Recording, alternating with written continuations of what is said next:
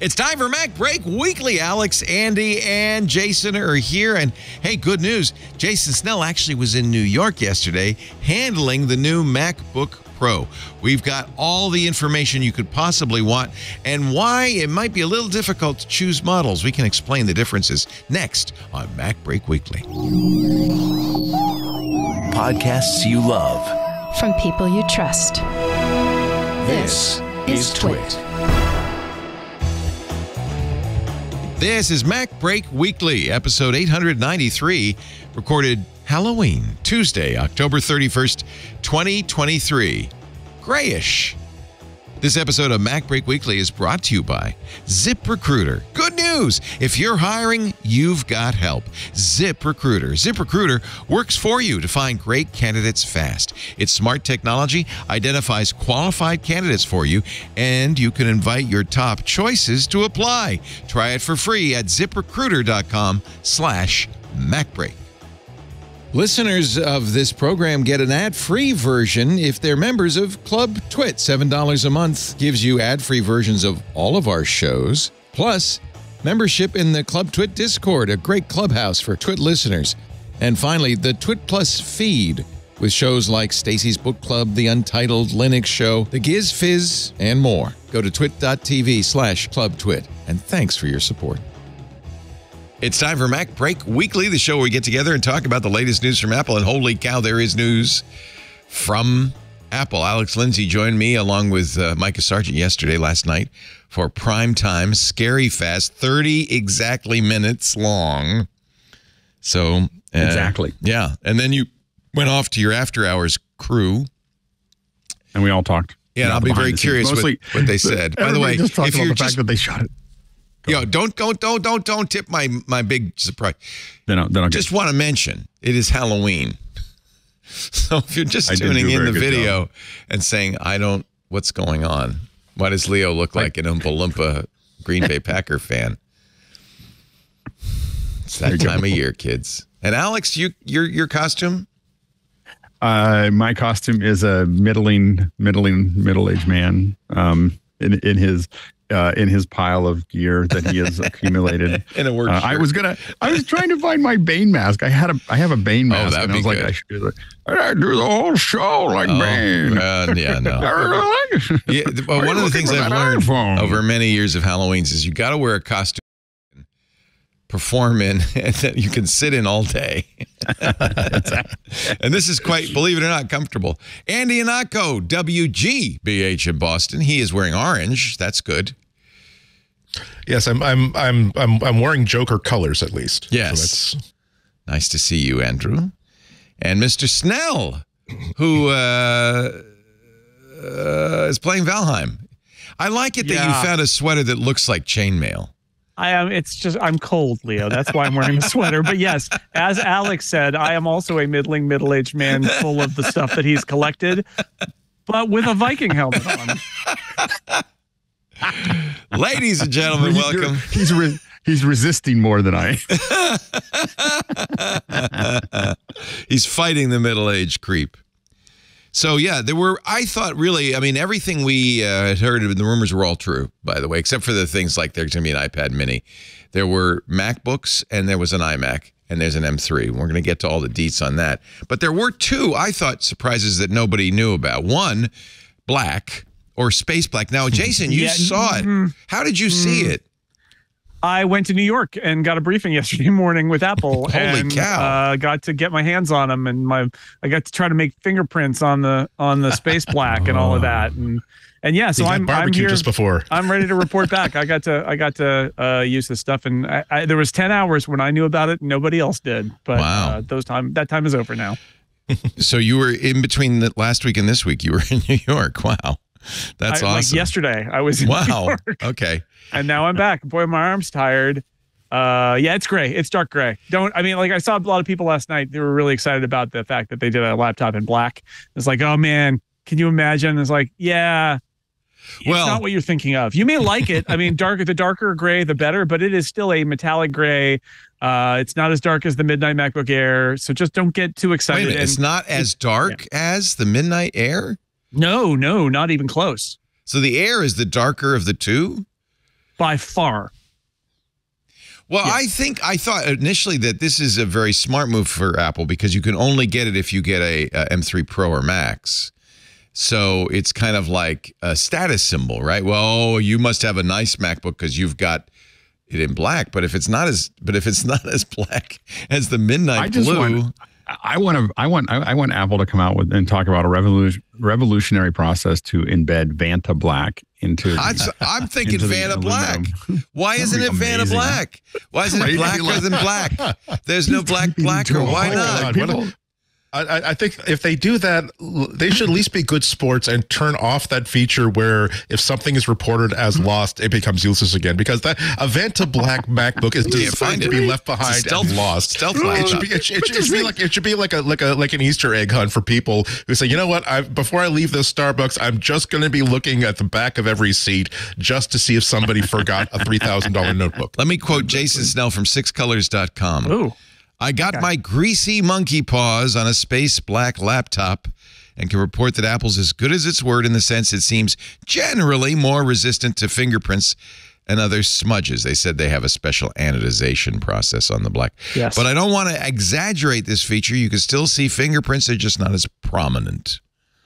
Exactly. Yeah. Joanna Stern from the Wall Street Journal and I both were together. We were putting our hands on that thing and trying to get it fingerprinty, and that's pretty funny. Apple is not making a claim that they have created a fingerprint-free Surface. They're not doing that. I think that people can run away with this, just like with the black, where they're in that case they're saying it's black and it's not black. It's just space grayer. Oh, but I'm so disappointed. But the fingerprint thing, it is better. Like I have a midnight MacBook Air. The fingerprint thing, they absolutely have made this new. They did something chemically in the anodization seal that repels liquid, including oil, from your fingerprints. Nice. So it's less. Still fingerprints. It's not gone. Right. It's a little like how they do the thing where it's like, hey, we improved the glare resistance on our screens. Like there's still glare. There's just less of it. This is like the fingerprint oil repulsion chemistry is better than it's been, but make no mistake, you can leave fingerprints on it and you will. They'll just be less prominent than they were before, which is great.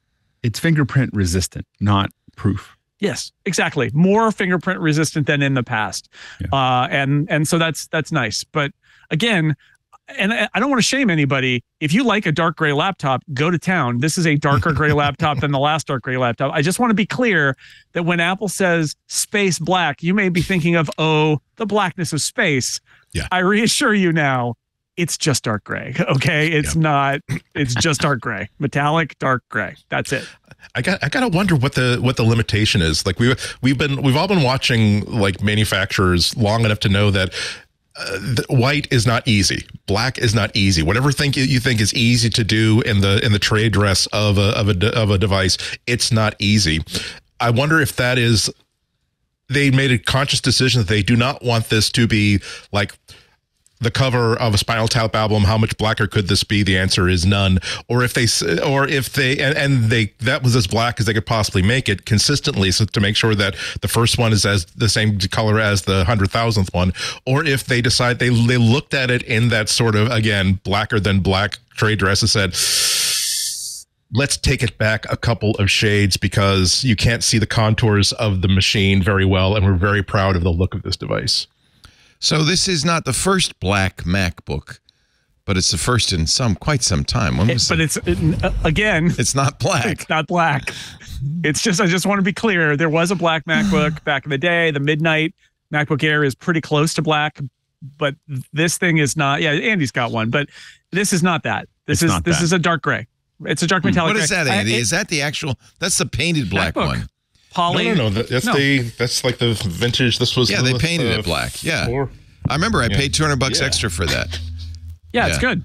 I love that one. But matte black, no less. That's actually black. This is not. And it's plastic. And it's plastic. I think it has something to do with the anodization process that Apple likes to use, that they're using. anodized aluminum. They're very comfortable with it. They're very good at it. I think they feel actually that part of their trade dress is metallic, right? Metallic aluminum laptop is what a MacBook is. And so I think they're not going to go to a different material. And I think maybe below a certain, I don't know whether there's a physical limitation or whether they're just not happy with the results or whether they feel it doesn't feel metallic enough. But like clearly there's, they'll get a little darker. I mean, we are talking about, you could get a D brand skin that's black. Sure, exactly. But for black. like Apple's stock, what they want, they've gone a little bit darker and they've called it black. And again, I don't think this is a scandal or anything. I just want to be clear. People are going to be disappointed if they think it's black and they order it and they get it, because what they're going to get is a dark metallic gray. It's darker than space gray. We held a space gray laptop up to the space black laptop, and I mean, it's darker. Here's what I'll say about space black. In a well-lit room without context, if there's a laptop sitting on a table, if it's silver or space gray, I think you maybe can't tell the difference. You have to see them next to each other. Otherwise, they're pretty close. Even though space gray is darker, you would not mistake space black for those other laptops. It is that much darker, but it's just not black. It's so buyer beware. It's if hysterical, you're though, full-on that Darth Vader, you're not going to get it. You have to get a Pro or a Max to get the black. Otherwise, well, that's the story of the day, right? Is that they got rid of the 13-inch MacBook Pro and replaced it with a $1,599 low-end 14-inch MacBook Pro, which is very exciting and I think a great move. But to get it to $1,599, it doesn't do a lot of stuff. Well, wait, right? It has 8 gigs of RAM to get it to. It has 8 gigs of RAM. 8 gigs of RAM is like, that's right. It's missing a USB port on the one side because it's using the M3 processor, which has fewer lanes. It doesn't support 2 external displays. It is, but I would argue it has the best feature of being a 14-inch MacBook Pro, which is the screen. That ProMotion bright screen is gorgeous. And what it does is, although it's a lesser MacBook Pro, what it's not is that 13-inch MacBook Pro that was from 7 years ago and had a touch bar and was completely out of place in the lineup. So now it's a compromised, decontented $1,599 MacBook Pro, but it is a true 14-inch beautiful screen MacBook Pro, even though it's got those limitations and does not come in space black. It is the end of the line for the touch bar. I was so surprised to see from a number of sources a lament, an ode to the touch bar, like, oh, we really liked it. We didn't admit it, but we really liked it. No, we didn't. We did not like it at all. Yeah. One guy said, if you're a touch typist, you kept hitting it by accident, but I learned not to. And for people who weren't touch typists, it was great. Well, it's like, come on, really? It was a fine idea, but I mean, if it became if it became a way for third-party developers to say, by the way, we feel as though as a human interface thing, the idea of putting bespoke function keys that are bespoke for each app directly over the keyboard, which is the one fixed part of the interface, we think that's a flexible thing to do. But from the moment that I started typing on that first demo unit and it started suggesting autocorrection, like I type TH and then now the taskbar says, oh, do you want to type therefore? Like, I wanted to ask the engineers that I know are very, very smart, and I know that there's a lot of discussion. Did you really think I'm going to take my hands off a physical keyboard to navigate towards this tiny little, there was never a good reason for this thing to exist. It's one of the hallmarks of what I think is probably the worst Mac that Apple ever made. Yeah, it is part of a bad era of Apple stuff. Butterfly and I think keyboard and touch bar. The most telling thing about it, I think, is like, I get the impulse was, let's use our multi-touch savvy to build a Mac product that uses multi-touch, but they put it on the keyboard plane where you're really not looking with your eyes, ideally. And then the truest sign of Apple's organizational dysfunction is when they ship the touch bar, the software for the touch bar essentially was never updated. Yeah. The next Mac OS version came out, no changes. They never changed it. So it feels, and when I say dysfunctional, I mean somebody in the hardware group thought this was a good idea. And it's clear that the people who wrote Mac software in Mac OS itself did not think it was a good idea and invested no effort in ever making it anything other than what it was at launch. And that is broken, right? Like, why did you make this thing if you were never going to try to improve it? And the answer is, I guess that the people who made it, it had a complete disconnect. It speaks so much about how broken the Mac was in the late 2010s. It's a perfect example. The fact that they didn't do enough testing to make people realize that even in the first generation of these Macs, the escape key was also part of the touch bar. They'd done away with a mechanical escape key, not knowing how many people actually rely on that for so many of their tasks, that to make that a soft key just makes every single operation that much more painful. I mean, if we ever got together to do a special report, I think that we should do just a show just on that first generation of that new MacBook, because every single decision, it's the George Costanza MacBook. Every choice they made was wrong.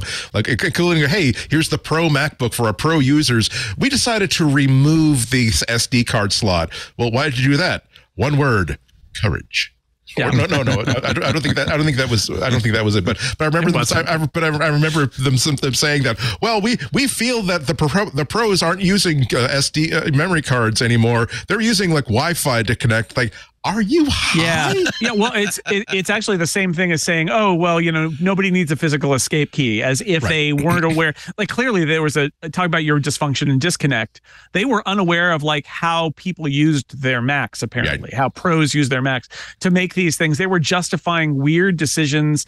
It was such a broken time. So, and again, I think, could the touch bar have been made better and more useful? I think it was never going to be a great thing, but they could have tried. They never even let third parties tie into it, right? They never did anything, and that is the most broken thing of all, is that they shipped this thing and then they immediately essentially abandoned it. I don't get it. And terrible. The real issue was the amount of mistypes that you had with it was so frustrating that, and I don't know, that was the thing to fix, because I probably would have grown to like certain things on the touch bar, but all I was up against all the time was constantly accidentally hitting something, and it was just no, that's not what I wanted. Oh, how did I get, why did that just happen? There was a lot of you're not even conscious to it, and your computer would just do something crazy, and you're just I don't understand what just happened. And then I realized that all the things I didn't understand were just the touch bar, and then you just grow to hate it. And that was I think that was one of the issues. So moving on to the present. There's a lot of pent up hate about that. We're just really angry. R.I.P. We're really angry. These are people in pain. Our era, the long national nightmare is over, everybody. It is interesting, though, that all the hollering that Apple should do a touch screen MacBook seems to have disappeared. It's around. Is it? I have touch screen laptops using Windows and Linux, and honestly, I don't think I care. And I have a bad habit. If I spend too much time on my iPad, then you touch have a tendency to touch the screen. I'm sitting there typing, and then I touch it, and I go, I can't do that. Yeah. So anyway, let's move on to the present, because honestly, there's lots to talk about. But goodbye. We hardly knew ye, touch bar. Really? There is a little hate for an 8 gigabyte RAM. Is there any reason? I mean, obviously you wanted to get a $15.99 price point. I added, by the way, 16 gigs of RAM. Let's go back to 512, because that's fine. No longer the 256 gig option on the base model. And they were almost at pains to show dual RAM chips so that they don't have that RAM problem that the older ones had. Well, that's good. Yeah. So if I put in 16 gigs, it's $200. That's $17.99. That's the real price. It's still not $2,000, right? The first thing here is their problem was they can't just say MacBook Pro starts at $2,000, and that was why that 13 with Touch Bar was still around. But now they can say $15.99 for a starting price, and I think they know there are probably two buyers for that low end model. There are the kind who don't care and will buy it with 8 gigs of RAM. And you know what? The people who don't care are probably going to be okay.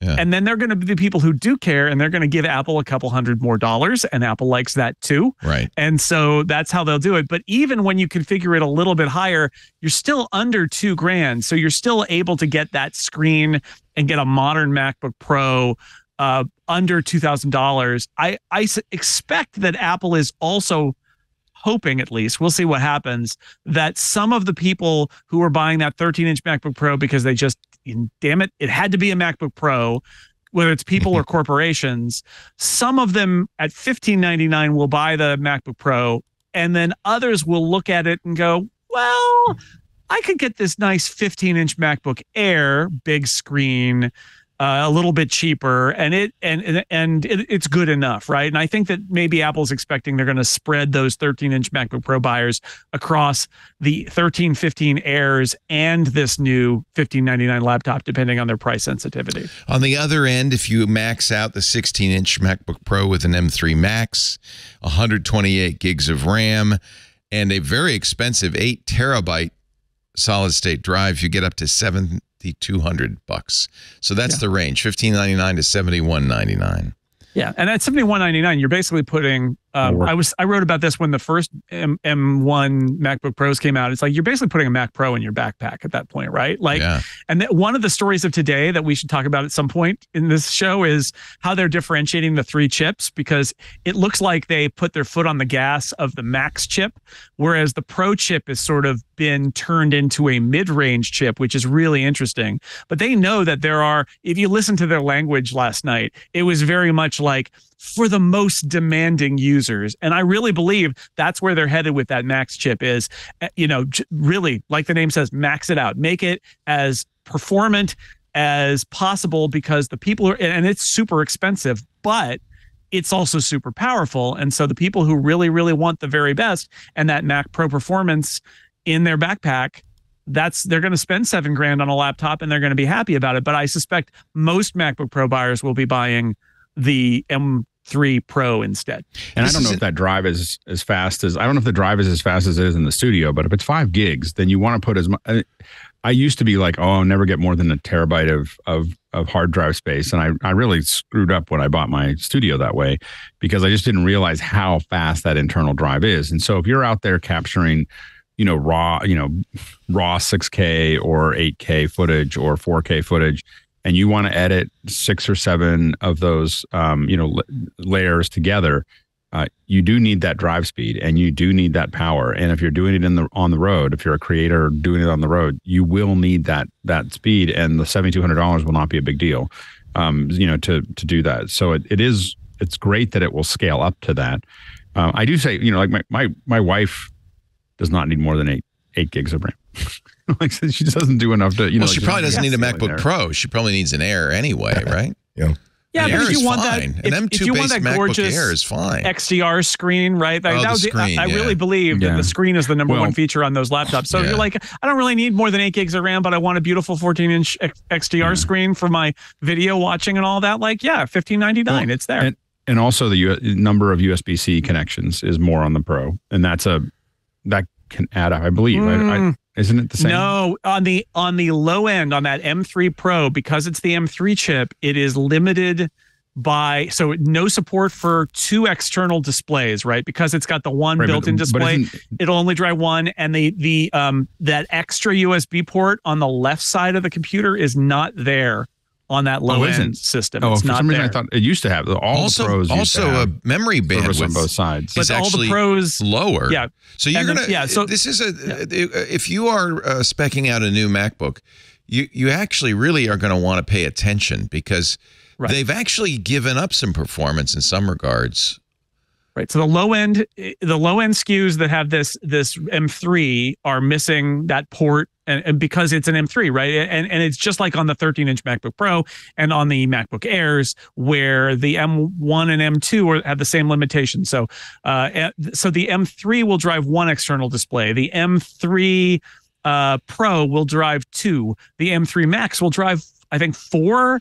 Up to 6K. I mean, really a lot of performance. Yeah, so it really scales. But you're right, Leo. One of the quirks, like the M3 Pro chip has fewer performance cores than the M2 Pro chip did. Yeah. They actually, it's 6 performance cores, and really performance scales with performance cores.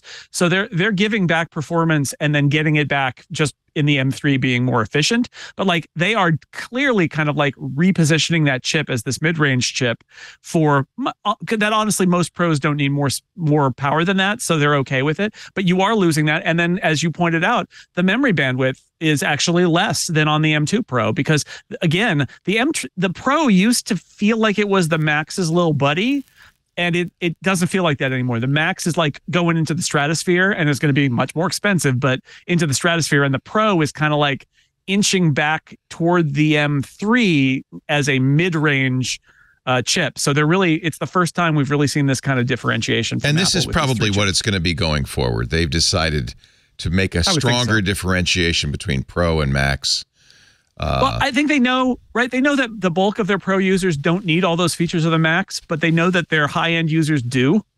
And what do you do in that case? And the answer is you got to differentiate, right? Because that high-end chip's super expensive. But some people are like $7,000 for a laptop. I don't care. Give me the Max performance. I think that's the Alex Lindsay.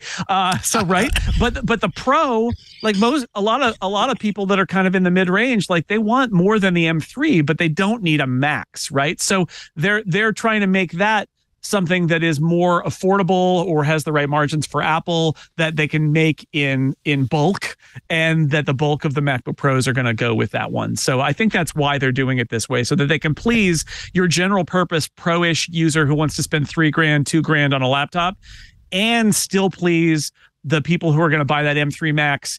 And let's not forget, in the $7,000 laptop, but they're also going to buy it in the Mac Studio. They're going to buy it as an Ultra in the Mac Pro. An Ultra would be really just two Maxes glued together. It's two Maxes. Yeah.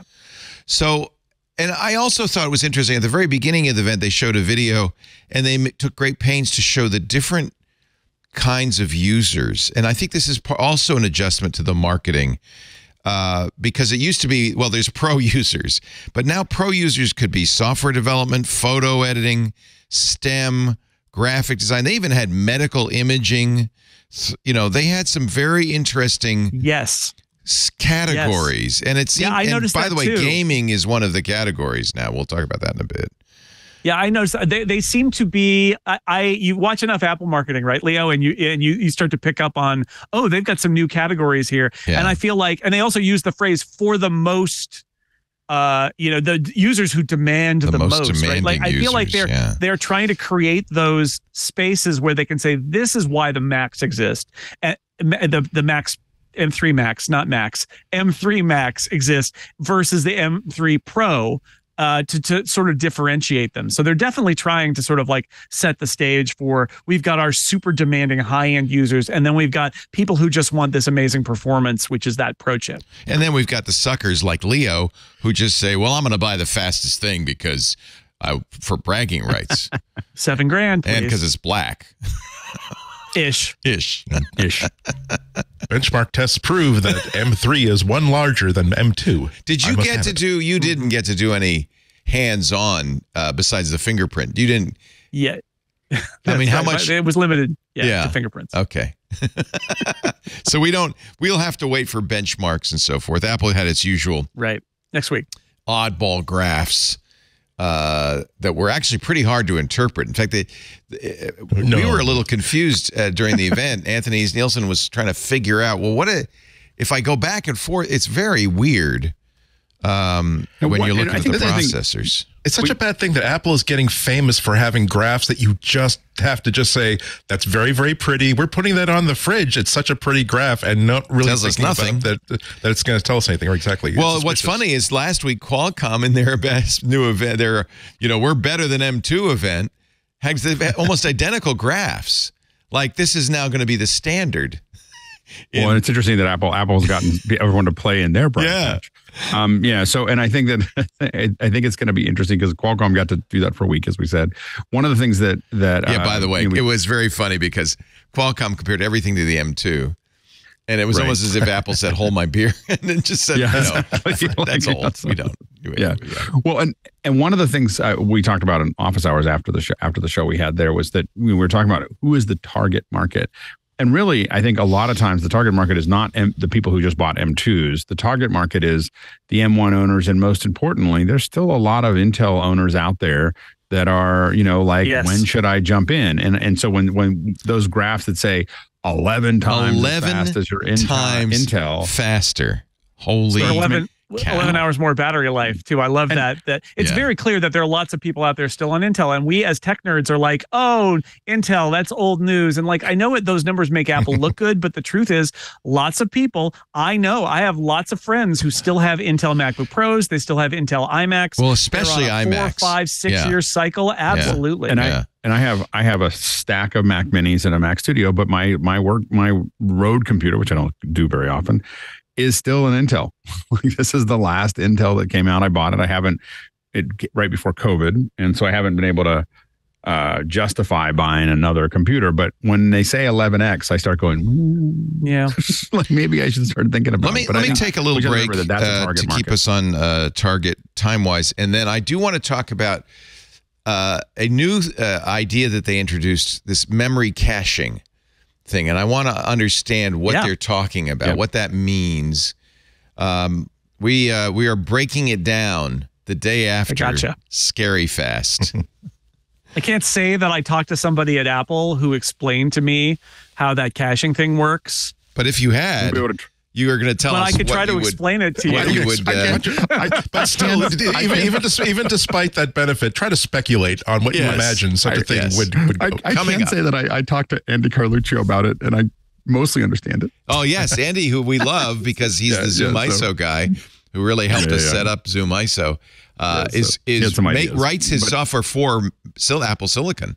So here's a guy who's probably closer to the truth. So we'll listen to Jason first. Yes. Yeah, and then you can clean it up for me. That'll work. First, a word from our sponsor, HID Global. HID Global lets you reduce risk, operating costs, and complexity by outsourcing public key infrastructure operations to HID Global's cloud-based PKI as a service model. It provides automated management of the complete certificate lifecycle and encryption.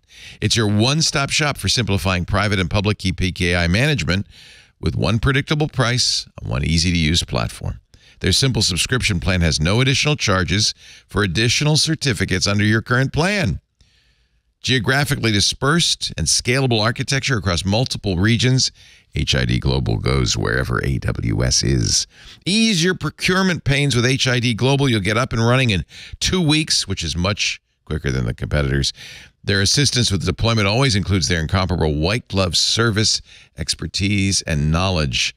Plus, you'll receive your complete ownership of private keys. For Google and Mac systems, HID's connector model of PKI uses open source certificate utilities, so your organization can use multiple operating systems. That's great for BYOD. Visit hid.link/MacBreak today. I hope to God they're only listening. That's all I can say. I don't know if I have the most credible mien at this point with my giant Packers hat. All right. So they were by the way, I said there were 2 surprises, and we're going to get to the second surprise, which was at the very end. They said, oh, by the way, the whole thing was shot on an iPhone. And we have some stills from the press release video that Apple put out. And I think Alex and I and you guys will go through it one by one to see how they shot this on iPhone. But before that, one of the very first things they talked about was memory caching. Now, this is what I took away from it. And I'm sure, Jason, you can disabuse me of everything I know. What I took away from it is, as a developer, you know this, you will allocate memory as you write your program, or the compiler will, based on how much memory it's going to need. And that's kind of written in stone. But it's wasteful because until you actually need that memory, if ever, that memory is allocated and is not available to any other process. Apple says, oh, you know what? You don't have to worry, developers. Keep doing what you're doing. But in hardware, we are going to pay attention. And if there's available memory, at least temporarily, we're going to allow other processes to use it. And we'll give it back to you when you absolutely have to have it. That's kind of what I got from Apple's presentation. How close to the facts is that, Jason? Yeah, that's about right. The idea here with dynamic caching is... the impression I get is that this was Apple looking at ways to make their GPUs more efficient, and that they were supremely motivated to dig in and find other ways. So like the GPU performance that you get in the M3 is not just better because the GPUs are better, faster in general, but one of the ways that they were able to increase performance is using this dynamic caching method. So that's one of the ways they were able to eke out even greater GPU performance, and trying to be as efficient as possible. This is not an operating system level feature. This is in the hardware, right? This is it's chip M3 only. Chip level M3 only. And what it's doing is, like you said, at compile, you can choose if you're working on a GPU, and I know this is really technical, but it's super simplified, believe me, is you can choose like how much memory does each thread have in terms of the registers, literal registers of memory. How much memory does each thread get? And you set it up. And your choices are to sort of like, what's the peak I'm going to need? And then you set up a peak and you take all that memory because you know that sometimes you'll need all of it, but other times you won't. And then in other cases, you allocate a small amount and you think, I'll try to fill it. But, that's one of those places where if it fills, you got to delay action. It's like a bottleneck. You got to delay action until you can clear some of it and then reclaim it. And what Apple is trying to do here, without any recompiling, there's nothing the software needs to do, is Apple is watching the memory being used by threads and dynamically allocating and deallocating based on what's needed. So what they were looking at, and you saw that in their little animation, is if you're reserving for the peak, every trough is just waste of memory. And if it's the only thread, it doesn't matter. But if you've got dozens of threads on the GPU in a really intensive activity, and a bunch of them are reserved for this peak use, but they're in the trough, you are wasting memory bandwidth that could be going to something else. And so the system is going to look and say, you don't need that right now, and some other thread can get access to that memory. And then when you need it, you get it back. And likewise, if it looks like there's a bottleneck, it will increase the amount of memory allocated to that thread so it can get out of the bottleneck. So this whole system is basically, it's a really different way of dealing with memory on the GPU. It's transparent to the software. It's optimized to make the memory as efficient as possible. And Apple says, I'd be interested, experts in GPUs will probably find other approaches that are similar to this from other companies. But, at least the people at Apple that I talked to said this is a thing that Apple basically did that has not really been done before, because they were so motivated to improve the GPU efficiency. So Alex, this is how they did it. Do any other GPUs do this? Is this no? No, this is new. It's because it's so one of the things that's happening here, and what we're not sure of is whether we're really talking about RAM or whether we're talking about the cache. So the important thing is they keep on saying cache, and it's important. Well, the quote was allocate the use of local memory in real time. Right, but they keep on talking about this dynamic caching, and why that's important is that there's a lot of memory. There's gigabytes of memory that's available of RAM that's available, but the amount of L2 cache is now, like, I think in the new M3 is like 16 megs. Or 16 gigs or something. It's huge. Megs. Sorry, it's huge. No, 16 megs. No. Oh, megs is tiny. It's tiny. It's like this little amount of data there. So these caches are very small, and and so then using things like branch prediction and speculative execution, what you can do is say, look at how it's using that cache, because that's what you're using up really quickly. If something says I need 12 megs, it may only need 12 megs once in the entire time you run the show. Right. But it says for this operation, and it's not just multiple things. It may have a bunch of things that all need, when they're all stacked together, they need 36 megs of RAM. Of cache, not RAM, cache. They need 36 megs of cache, but they don't need it all at one time. Like this one needs it now, and this one's needing it. Right. So looking at those branches and looking at how it's using it, what it can do is start to figure out, well, they don't need that. And the worst case scenario is that, we miscalculated because it did something unpredictable, and it throws it out to RAM, which is slower than what's there. But what it can do is actually, so it's really. You think they're doing it with cache, not with we think RAM. that what they're trying to handle. It's in the name, right? Right. So exactly. It's dynamic cache. But caching is a technique. Well, but we think though that that as well as a thing. RAM, it's a noun and a verb. That's the problem. It's the fact that the cache is so small, but the cache is way faster than the RAM. So the thing is that the cache is super fast if you can keep it there. And to remember, to go back in the history lesson, we talked about this a little bit, I think yesterday and before, but there was the problem in Motorola was that the G3s and the G4s was that the G3 simply was going to double the cache that was on the G3 was going to double its cache. Right. And the G4 guys, the 604 guys didn't pay attention to that at all. And suddenly you ended up with laptops that were twice as fast as than the towers. And the reason for that was because of this cache. But the problem is because the cache is, screaming fast because it's right on that GPU. So the thing is that so I think that what they're doing there is they're saying, well, I know that you need 36 megs, but you only need this much at one time. And and as you run it, we're going to figure out how to, as you run it, we're going to watch what you're doing. And then we're going to have this, speculative execution where we're going to start getting ready for you to do this thing and saying, you only need this much so I can pack these other things in. It doesn't mean it's going to crash or anything else, but what it's going to do is dump it back out to RAM when you run out of cache. It just be slower. But it can be much more aggressive about what it keeps on that cache, which potentially, now for operations with tons and tons of texture maps and tons of geometry, it probably isn't going to make any difference. But for things that sit inside of that cache, it could make it, much, much faster. Like, I don't know exactly how much, but like 2-3 times to confirm what you're saying, I'm looking at the pros on Apple's webpage, and I think you're right because it says dynamic caching optimizes fast on-chip memory. On-chip memory. RAM is not on chip. RAM is a separate chip. It's in package, but not on chip. In package, but not on chip. They're using LPDDR5 chips. So if you're saying optimizes fast on-chip memory, it's the on-chip cache, which is tiny. That's why you have to get aggressive. Like when you have all that RAM. At first, when they said it, I was like, I don't understand why. Why bother? Why that would be that big of a deal? Yeah. But when you're talking about a tiny little cache, that makes more sense. Being able to squeeze more out of it would make a big deal. Well, and you can. What I said in my story was that they were extremely motivated to do this, right? And that's the impression that I get is that they were like, what are the inefficiencies down at this cache level that we haven't addressed that are sitting there?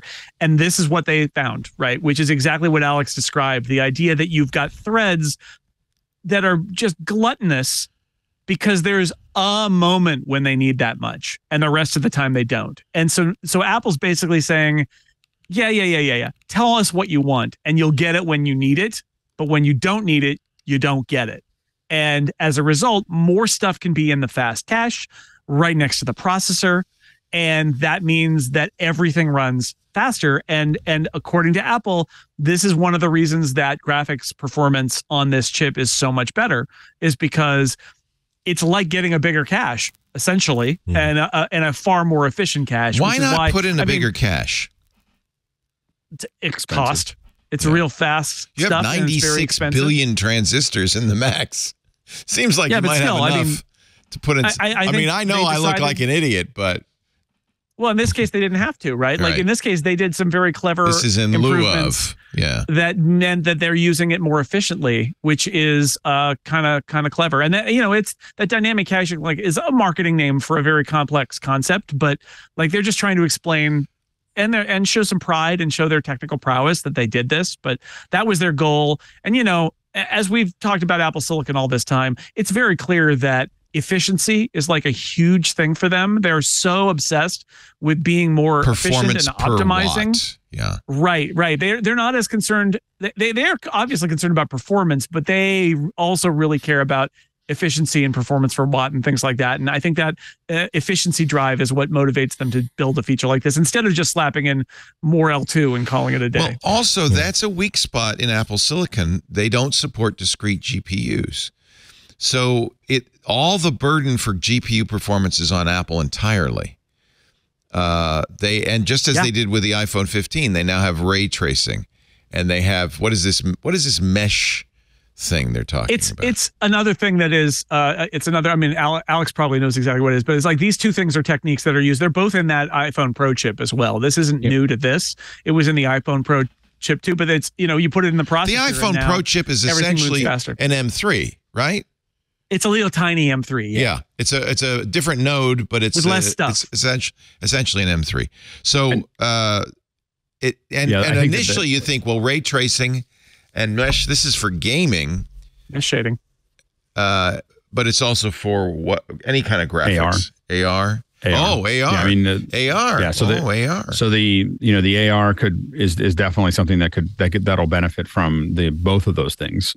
So right now, for instance, we're limited. If you send something to somebody, you're limited to about 2 million polygons and about 50 megs for the file.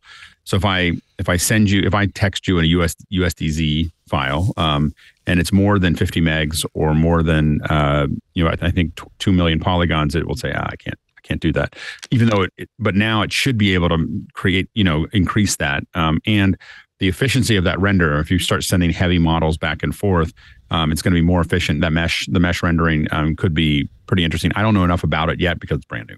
So I don't know with the mesh rendering, but it feels like when they showed an example and they kind of brushed past it, it doesn't feel like it's exactly like nanites, but it feels like it's in the same family. I'm going to figure out a way to render a lot of this junk. Nanites is an Unreal Engine feature, right?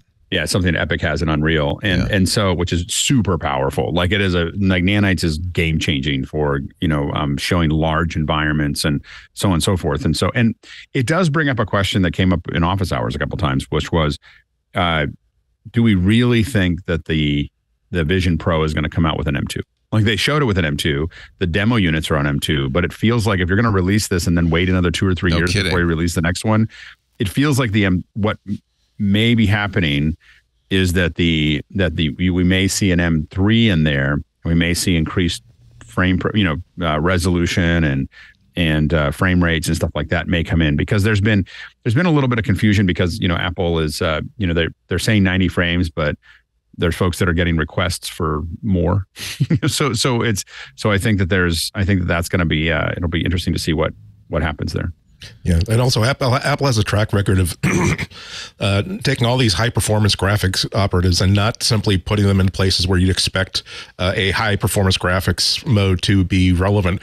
I wouldn't be surprised if you were going to. This is sort of thing is going to start to power like 4K 60 frame per second iMessage video chat. Not necessarily next month, but maybe next year. And it's something that I think that has been on a lot of our minds when you have this really, really very, very different mode of video chat that happens on the Vision Pro. Would Apple really benefit if those modes were only available for chats that happen between two users of this same $3,000 like high performance VR AR headset? Whereas, would you like to basically make sure that the person that you're talking to who's in an office, who's looking at a screen, who has a halfway decent video conferencing camera, maybe they can get the benefits of that as well, so they can also get 4K 60 frame per second, because it's not necessarily transferring encoding and transferring video at that frame rate. It's actually creating a model that it then transacts between these two parties. So we're going to see this pop up in a lot of different places, I think. Just also to be clear about dynamic caching, because there seems to be some confusion in our Discord. This isn't why you have 8 gig max, 8 gigs of RAM. This has nothing to do with RAM. Nothing to do with it. It's all about GPU performance. It has nothing to do with RAM. Correct. Yeah. Okay. Yeah. I'm a little the one place I'm really confused. The one place I'm really confused about this is basically the idea of, okay, the one of the biggest eye-popping numbers that they put out last night during a half-hour presentation was 21-hour potential battery life, and we know 22. that's okay. And 22 on the 16-inch. Yeah. And we all know that, okay, that's under really, really good conditions, but Apple usually has a way of saying, no, we can actually demonstrate, we can actually back this up. We're not simply saying that here's which moon of Jupiter you need to be operating on for this battery life to happen. Let me read the footnote on that, because it's fairly long. Testing conducted by Apple in September and October 2023 using pre-production 16-inch MacBook Pro systems with Apple M3 Pro. Yes, zoom in, will you? Because it's fine print. 12-core CPU, 18-core GPU, 36 gigs of RAM, and 512 gigs SSD. The wireless web test measures battery life by wirelessly browsing 25 popular websites with display brightness set to 8 clicks from bottom. The Apple TV app movie playback test measures battery life by playing back HD 1080p content with display brightness set 8 clicks from the bottom. So 22 hours Yeah. of that. But yeah, so and Look also, closely. It's fine nice. print. I know. Yes. And part of it is now they have a new AV1 and decoder built in on chips. That's got to have a factor. But they're also talking about how this new caching system is also contributing to that performance. So I'm trying to figure out like what circumstances are we going to get the best benefit from that performance? Is it really going to be, hey, I'm rendering out a really, really big project file, or is it going to be like the typical situation that I have here, where I have a dozen apps open, each doing a little tiny separate thing. I've got a browser with several windows and several tabs in it. Right.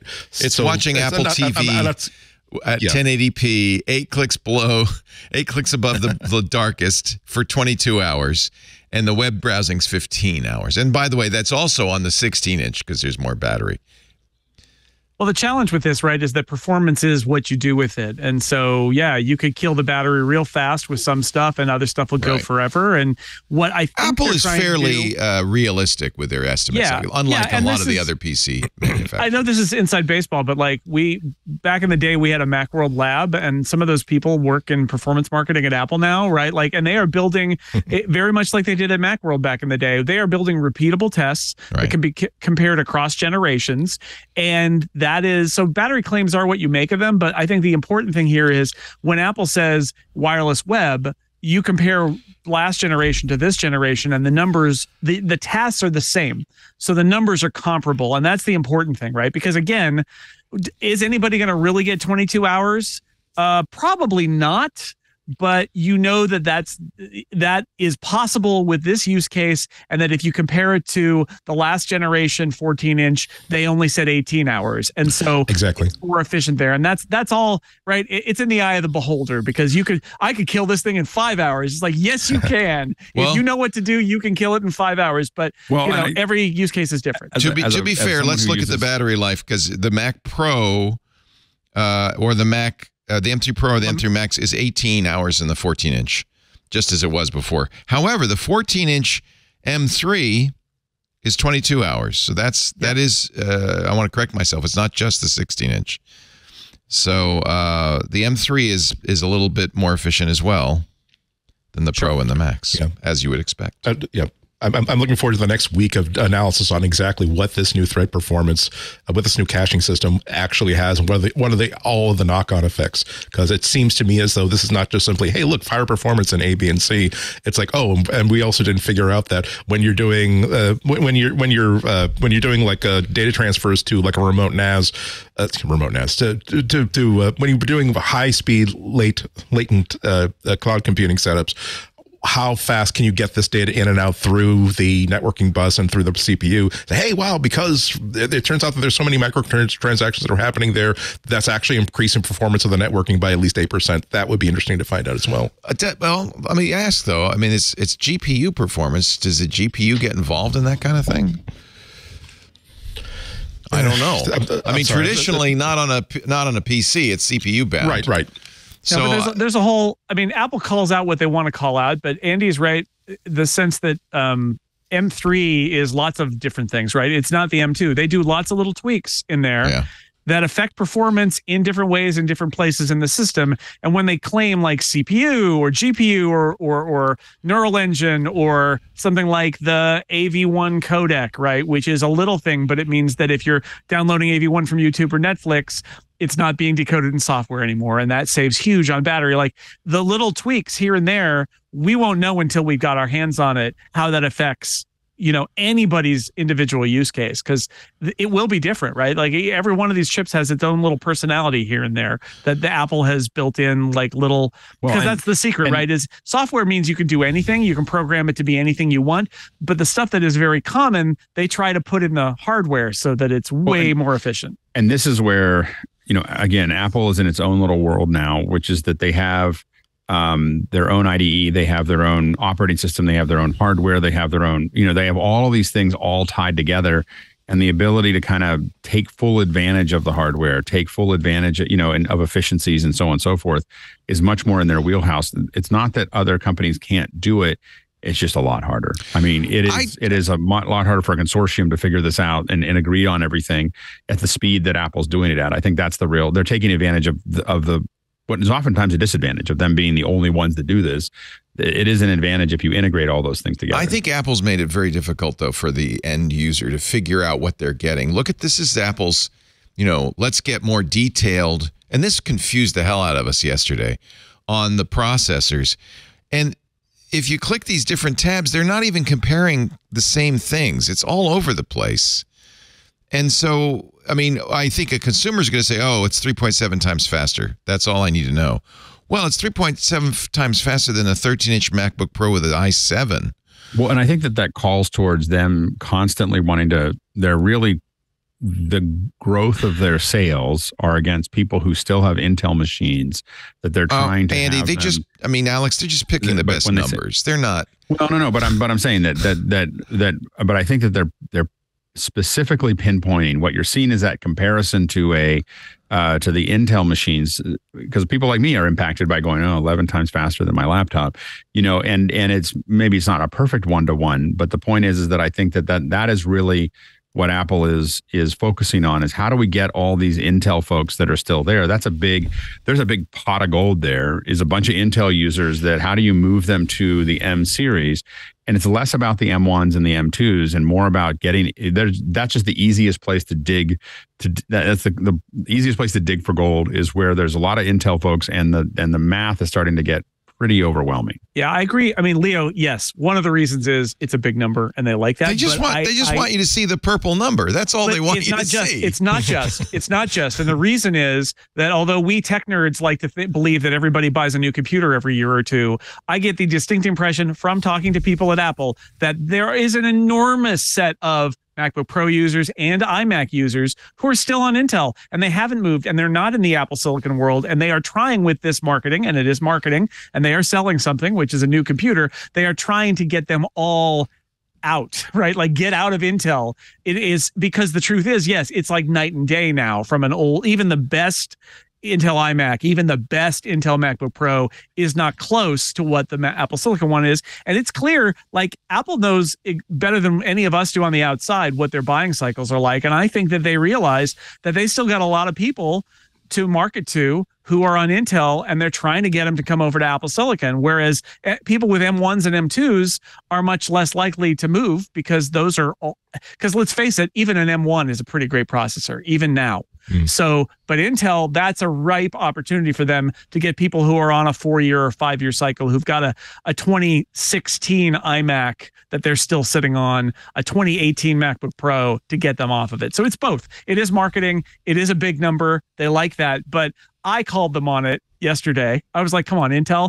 And, I'm not supposed to quote them, but I will just say I got the strong impression that there are still a lot of Mac users on Intel, and they want to get I'm not debating that, but I think that these slides are really designed. Here's photo editing. And if you really break it down, they're comparing it to a 13-inch MacBook Pro with i7. Yeah. The M1 the 14-inch M1 is twice as fast already. They don't put that number there, because then it's 2.7 times for an M2 Pro and 2.9 times, which is 10% faster. Well, they're not selling that. They're not selling that anymore. But I understand. But you say this in your article too, and I think this is important for people who are paying close attention, people who listen to the show, for instance. What is the bump from an M2 to an M3?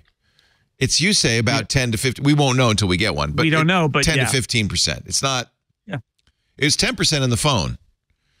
And I think maybe some of us, me anyway, and I know I don't look like the sharpest tool in the shed right now, but I thought that the 3-nanometer node would show maybe just by itself, because it's a 3-nanometer node, better than 10% performance improvement over even an M2. Yeah, we don't know, and they've reshuffled the cores and they've reshuffled all of this.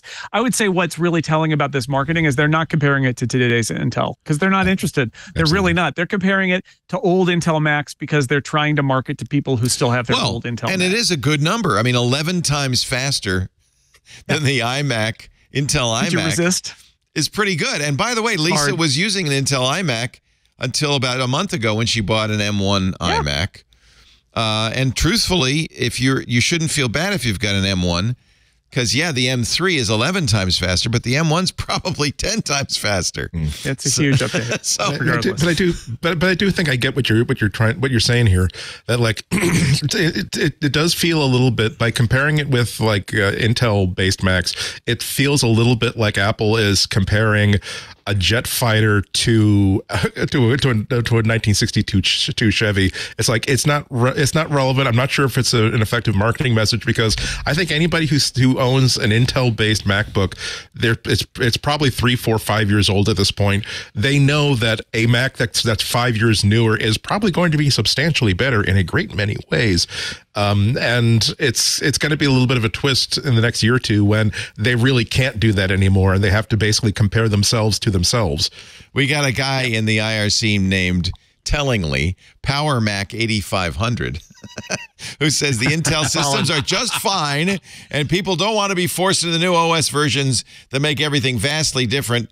And even M1 even breaks some software that people use. Mr. Fancy Pants flexing that he doesn't have a 68,000 processor. Power Mac 8500. Some of us are more efficient than you, sir. This is a slide, though. This is a slide that everybody will look at and go and gasp.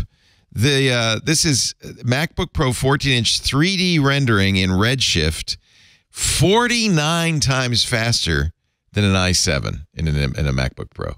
That's a big number. That's a lot. That's a big number. And by the way, more than twice as fast on the M3 Macs than the M2 Macs. So that's an interesting number.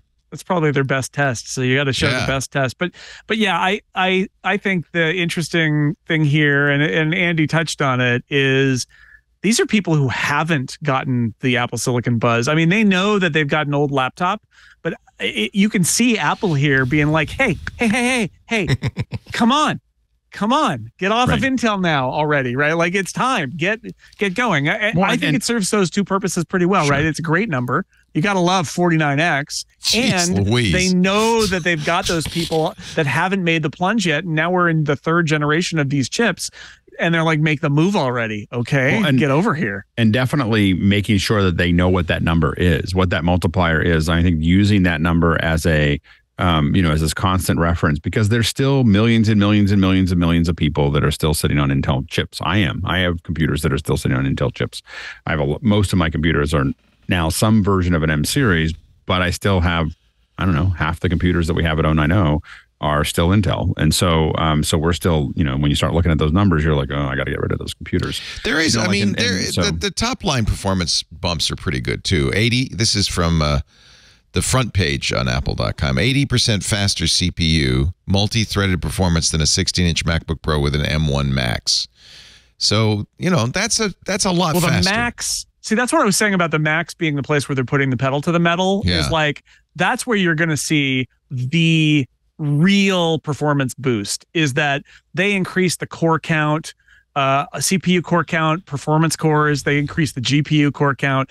That Max chip is really fast. And that's the number that I noticed was the most impressive to me, was how much faster the M3 Max is than the M1 Max that's in my Mac Studio. It's a lot faster. That's what's in my Mac Studio. And that's part of that differentiation that they're doing, where they're trying to say, like, look, if you want it dramatically faster, we put that in the Max because that's where it matters. And the other ones, they're kind of like managing it for price and they're a little bit faster. They could make them faster, but that would make them more expensive, and they're not trying to do that.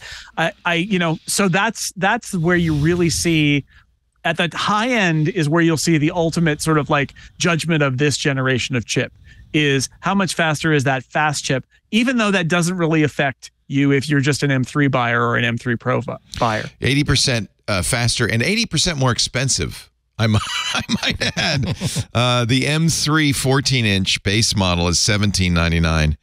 The M3 Max 14-inch base model is $3,199. Now, admittedly, there's some other benefits to that, like 36 gigs of memory.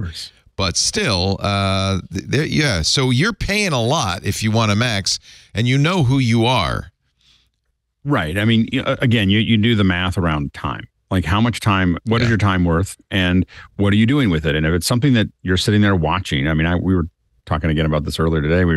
when I was at ILM, I wrote a 3-page paper about why 64 more megs of RAM would. This is how much you're paying me to watch my screen. Right. And this is how, when it'll pay off in like 4 months. And then every 4 months after that, it keeps paying itself off. And so when you're talking about that kind of performance, it should be either someone who just has a stupid amount of money that's just buying things because they can. But for the most part, the people who are buying these Maxes are doing that calculation. Like, how much do I get paid? How much time do I lose, not having it ready to go? And even just a little, like that Redshift test, that 49 times faster, that is a big deal when you're sitting there going, how does I got to render one frame to figure out whether my lighting's okay. Yeah. I have to render a couple things to see, whether this is colliding correctly or this particle system is doing what it's supposed to do.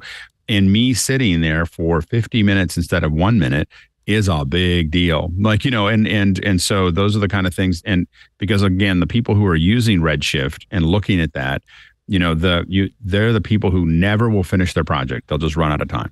Right. Like their project will be as good as they had time to execute against. And so time really is money at that point.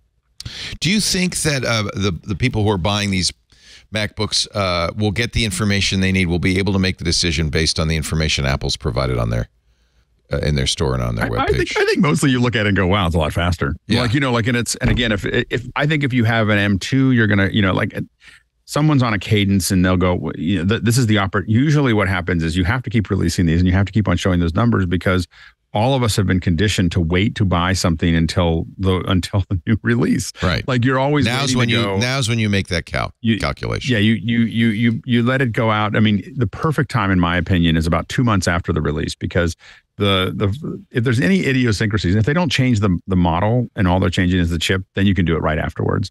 If they change some stuff, they made it look different, you're like, maybe I'll let it go a month or two of them like quirky. Because there have been a couple times when Apple's not released a new version, but obviously some parts of the manufacturing got better after the first month or two. So if it's a new form factor, then I tend to wait a little bit. If it's not a new form factor, then you can buy it immediately, and that's when you're getting the biggest bang for your buck, theoretically. And then you wait until the next upgrade shows enough improvement that you've decided that it's time to buy another one. And usually that's, for most professionals, it's for Macs buyers that are actually using this for work every 2 or 3 years. It's every 2 or 3 years you're going to go. Yeah, you don't really have to think about that. You just wait every few years, and then. But you're waiting for that release, and you're waiting for those magic graphs, and you're saying, okay, now is the time to buy the new computer. Yeah. So, one thing that was interesting, this is the first time Apple with Apple Silicon has released all 3 base model Pro and Max at the same time. In the past, they've kind of stretched that out. I still am going to keep on saying this. It's weird to have M3s on the base models and not have M3s on the Pro and the Studio. Like, it's weird. I get that. Well, they will. The Studio and the Pro. They will. I mean, we know now what they'll be too. We don't even, at that point, it's this chip with form factor differences. But they're going to release it in June or something, or March. And it's just weird to have 6 months of I have a computer that is theoretically slower than a laptop, and I get that it's a small percentage. I know of people. my Mac Studio is now much slower. So the thing is that it's like, I just think that Apple is going to have to eventually sync these up. I know that they're different, but they just can't. Apple is not capable of revving every single Mac at once. They're just not, because of the way that they have their design team structured and their engineering team structured and the factory structured. They cannot turn every single Mac model over at once. They have to stretch it out, and so they stretch it out over. I guess I feel like the Pro should come first. Then like the Pro should be. I always feel like the Pro, the Pro version should be the high performance, the highest performance. The most important Pro product it's the laptop. It's the MacBook Pro, and it got it this time, which I think is better, right? I think it's better the Ultra than what still it used to be, which is new generation for the low end only. This is not. We didn't get that. There'll be Mac Studio and Mac Pro with Ultra, with the M3 Ultra next year sometime. Yeah. I know Alex wants it now, but like it just feels weird. It feels weird to be sitting on top of a Mac that is like, the laptop is faster than the computer that I spent X amount of dollars on. I feel like it. Yeah. It's not a great user experience. That's also, there may be an issue with chip availability, right? I mean, I suspect that's a big reason. But even if there was, you would still go, well, I'm going to do ultra. Like, I feel like the low volume is the Pro ones. And I feel like I just feel like the Pro ones eventually have to be, here's the M4 and they're on the Pro ones, and the other M4s will come later when we can make more of them, that kind of thing. You remind me of, I always crack up when I see on Reddit people with like, the Finder should really look like this. Here's my redesign. Like Apple's going to pay any attention at all. No, I know that they're not paying attention. I'm just saying that it's I know what you want. No, I just feel like I don't really care. I mean, my studio is as fast as I need it to be. Here's the reality is that I don't do the kind of work I used to do. Yeah, mine is too. I have time. I have a Studio Max, and I'm quite happy with it. It's the best computer I've used. I use it all day, every day. I'm very happy with it. So it's not that big a deal to me. I just feel like when I talk to other pros, what comes up all the time is, well, a laptop just came out with a, that's faster than the computer I just spent an incredible amount of money on. And I feel like that it just it's not, Apple's usually pretty good at the surprise and delight. And so it's not so much what I want. It's just mostly that I think that people feel a little, there's a little tweaking there that happens that is not a usual Apple experience, which is, where's our usually studio? Where's our Mac Pro? Usually if you're global services, you expect to get on first. Right. I think that's the deal. Are you happy about the hardware rendering? They've added AV1 decoding. What is AV1? Well, AV1 that's the next generation of what we're doing for compressed video. So instead of HEVC, a lot of is Apple TV using AV1? Yeah, I mean, I don't know if it's using it. I'm not sure if it's using it yet. Right. Yeah, but it's and again, most of the processor is capable of AV1 right now. You can a Mac can do it, but it's now using up some of its processing time. Right. And it's more battery intensive for it to use the GPU and CPU. So having a chip that's dedicated to it means that if you're watching AV1, which is going to roll out on YouTube and roll out on Netflix and roll out on Apple TV and everything else, it's going to take less battery to watch it. So when you're watching that stream on your laptop, on your lap, sitting somewhere in your living room, it'll last longer. Also Zoom, and other things will probably support AV1 over time. And so you'll start getting AV1 streams. And, these will either be lower bandwidth with the same quality or the same bandwidth with higher quality, because AV1 is about 50% better than HEVC, roughly 30 to 50% better. 30% better compression ratio, according to Gumlet, and 43.9% better resolution. Right. So big improvement. So you'll either you make it, and for companies like Netflix, it's either cheaper to stream. This is AV1 is really important to the streamers because you're no longer buying a video and then watching it. So when you pay $15 or $29 or whatever you're paying to buy a video from the App Store, you don't download it. Yeah. But the point is, you did pay something up front to watch it. And so then the $1 it takes, or not $1, but the 20 cents that it takes to send it to you is not a big deal. And they can make it really high quality and everything else. But when you're paying $10 a month or $20 a month and you're watching hours and hours and hours and hours of content, does that actually pay off? And so getting that bandwidth to be less expensive at the same quality is super important. Like you can see it, like for instance, Netflix I don't think Netflix does a very good job of this. They keep their bandwidth really low so that they can save money. Sure. But then they're you watch Gray Man, like watch some of the bar scenes in Gray Man, it's like Macro Block City, right? And it's because they've cheaped out on it because they can't afford for you to be downloading, a 20 meg stream. So they're trying to give it to you in 4. Right. And there's another advantage, which is that AV1 gives you the advantage. HEVC has a licensing fee and AV1 is unencumbered, right? It's royalty free. That's the big deal. I mean, it's not only more efficient, but it's more like, so H266 or whatever that they're working on is going to have another licensing fee. It's going to be more efficient than H265, but it's going to have licensing and nobody wants to pay that license anymore. The business has gotten too big. MPEG lost the thread. People have been frustrated. I mean, the delay of rollout of H264 and then H265 has all been about money, and YouTube does not want to pay that money, and neither does Facebook, and neither does, lots of things. And so, and neither any of the streamers. And so it's really been the only company really willing to pay it has been Apple, because it allows them to differentiate their product and they can afford it. The negative on AV1 is it takes about 3 times longer to encode than not 3 times longer, 3 times more processor CPU, right. more processor. So it's because you know when you want to compress it really, when you want to get that extra quality, you need more processor time. It's still coming out real time, or it's coming out at whatever speed it's coming out at. But it's the processor time. Do you wish they had an AV1 encoder in the new chips? Well, you wish I wish I had a pony too, but the question is how many people are actually generating that. I think eventually having an AV1 encoder makes a difference when companies like Zoom when they start to do AV1 for encode and decode in real time on both ends. Yeah. That becomes really important, because that means that you're using a lot less. That means your laptop will last a lot longer through right. Zoom meeting, so on and so forth. So that makes a difference. But for most people aren't streaming, so having that AV1 capability is not as important.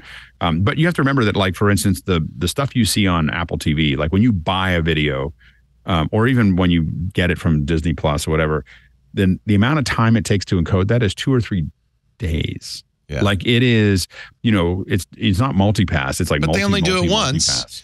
I mean, this makes sense.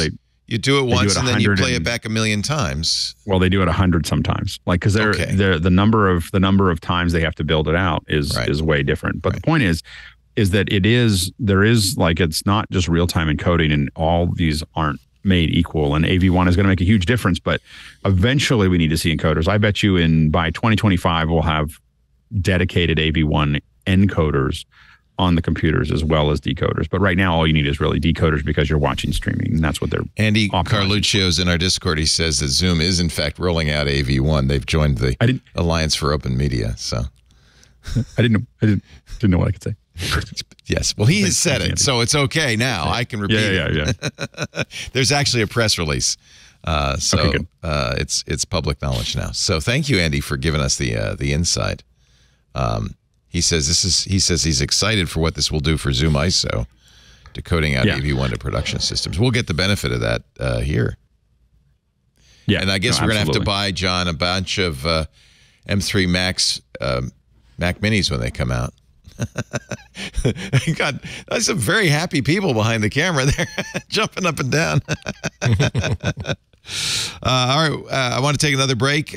We have lots more to talk about. It was a big night. They got a lot done in 30 minutes. It's taken us an hour and 15 to kind of even begin to parse it, but we will continue in just a moment. Our show today brought to you by Wix. Oh, you know Wix. And web agencies, you're going to love this one. Let me tell you about Wix Studio, the platform that gives agencies total creative freedom to deliver complex client sites while still smashing deadlines. How? Well, first, let's talk about the advanced design capabilities. With Wix Studio, you can build unique layouts with a revolutionary grid experience and watch as elements scale proportionally. By default, no-code animation, those add sparks of delight. Custom CSS gives you total design control, and it doesn't stop there. You can bring ambitious client projects to life in any industry with a fully integrated suite of business solutions, from e-com to events to bookings and more. And extend the capabilities even further with hundreds of APIs and integrations. You know what else? The workflows just make sense. There's the built-in AI tools, the centralized workspace, the on-canvas collaboration, the reuse of assets across sites, the seamless client handover. And that's not all, but you need to find out more at wix.com/studio. Thank you, Wix, for supporting MacBreak Weekly. One of the surprises came at the very end. Apple said, we shot this whole thing on iPhone. That's a nice flex. They actually have released now, it's in we put out a press release with a video of behind the scenes, and we have some stills from behind the scenes, and I was hoping, Alex, you can explain what they're doing. First of all, big old jib there and a dolly. That's not a jib. Oh, that's a crane. That's a Technocrane. That is a much more expensive version of a jib. Like jib, a jib like of that size is, like a $20,000 arm. It's not a big deal. A Technocrane, that's like a $250,000, $500,000 Technocrane. Like that is a expensive, very expensive technical arm. It's really cool. That's all I'm saying. And it looks like it might extend out to be even as high as the Apple campus. It probably doesn't go that far, but it's probably it could probably expand out to 40 feet at least, 40 to 50 feet. And it's a and what you saw, by the way, to go back to the jib there. So, or the and then there's a dolly on the left, right? Well, also notice the teleprompter so the iPhone is in a teleprompter that he's reading. There. Right. And then you have these big, those are probably airy sources that are there. So there is and they didn't show it, but another part of the video shows there's a big softbox above him too that's not in the shot right now. And so they shot this almost day for night. I mean, they did. It looks like they did shoot at night, but there's a lot of light, and then they made it darker, I would guess. And then there's some other stuff there that on the last one there that is, and that's a softbox with an egg crate on it. That's kind of directional lighting.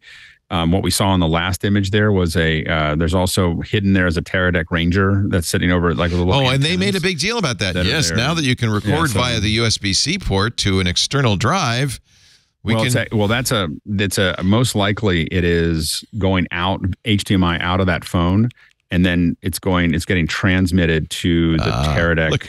So that you can see the Teradek Ranger, you can see the antennas. It might be a bolt, but it's a bolt that has a thing on. Yeah, so it's a lot of gear that's in there. Do you think that kind of this kind of behind the scenes kind of undermines like what they were saying at the very it was a fun flex. I think all of us expected. Of course, it wasn't just some dude holding the iPhone with maybe like a $10 LED, but it's like, look at this. What the hell is this gimbal that it's on? Yeah.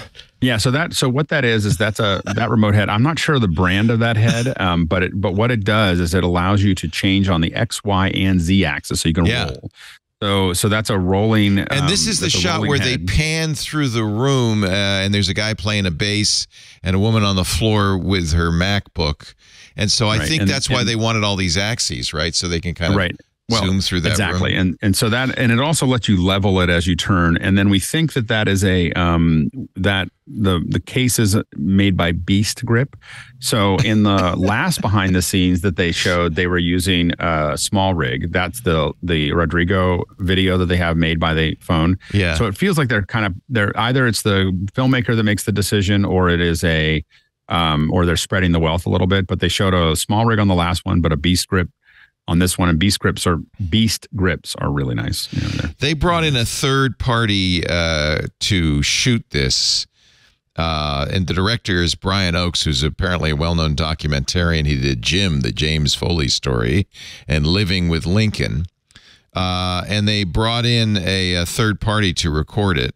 There's Brian. He's with Radical Media, but that's typical, right? For Apple, they don't use their own in-house. Everybody does. Yeah. I mean, you know this because you're one of the companies that people hire. Apple, they have a lot of their own in-house capacity for some of their commercials. They definitely, because it allows them to keep it secret and keep it safe. Right. So anyway, but I recognize that. I recognize that AJA box on there. We have a few of those. That's an HDMI decoder, right? Or no? Right. So it's most likely there. That is a HDMI to SDI, maybe? It could be, or fiber. They could be converting HDMI. See, I can't quite make out. If you go, that looks like a high five. Yeah. It could be fiber as well. So they could be converting from HDMI to SDI and then SDI to fiber, so they can see it somewhere else. I can't quite. Yeah, because they had a bunch of taps, not just that tap on the camera, but for the producers, they had big screen taps. So they have to be able to see it somewhere, and so that's what they would probably do is send out. Because now you have the USB-C to HDMI, so you do USB-C to HDMI, and then you're able. And here's the crazy thing is, you can go USB-C to a breakout so that you get the HDMI out of it, but you also go to the drive, so you can record to the drive. And I thought what's amazing is to get the full quality out of the phone now. Like when you turn your phone all the way up now, it goes, hey, you need an external drive to even to go 4K 60. You need an external drive connected. It's required on the phone to get that frame rate. So it's a really, yeah, it's interesting. So anyways, Apple's John Carr, a pro workflow video specialist who worked on Top Gun Maverick and Terminator Dark Fate, and Jeff Wozniak, I wonder if he's related, who worked on Transformers, Avatar, and Iron Man 2, consulted. It must have been fun to work on that team to get all of this attention. They apparently use the Blackmagic camera app and Tentacle Sync. So the Tentacle Sync is the getting the time code in. So it's being able to add the time code to the system, so that you can sync all those bits and pieces up. There's the hard drives. Camera. Look at that. Yeah, right now the Blackmagic camera app is the state of the art as far as how do you squeeze the most out of the phone. You have all the controls. That's what we're seeing there, right there. Yeah. So the one thing that I have to admit, even I looked at and was like, what? Like everything was kind of like, so this is, this actually looks like, so the fact that he was using so they were using the follow focus here. That's what you see, that wheel is a follow focus. And he's turning it. If you just kind of go through that a little bit, he's turning it and it's changing the focus. These are stills. We don't have. We can't play the video. Apple will take us down. Right. So anyway, when you watch that in the behind the scenes, he's turning that and it's changing the focus on the phone. So he's using a follow focus on the phone, and even for and I think what's happening there is that the Blackmagic app may be actually able to see the Blackmagic follow focus, because there's a Blackmagic piece of hardware. I can't quite make out that control, but that was the one moment. The rest of this was all like, I understand. And then when they showed the follow focus, I was like, what? Like, what is going on there? And so they're actually doing that. The follow, that's a major flex in my opinion.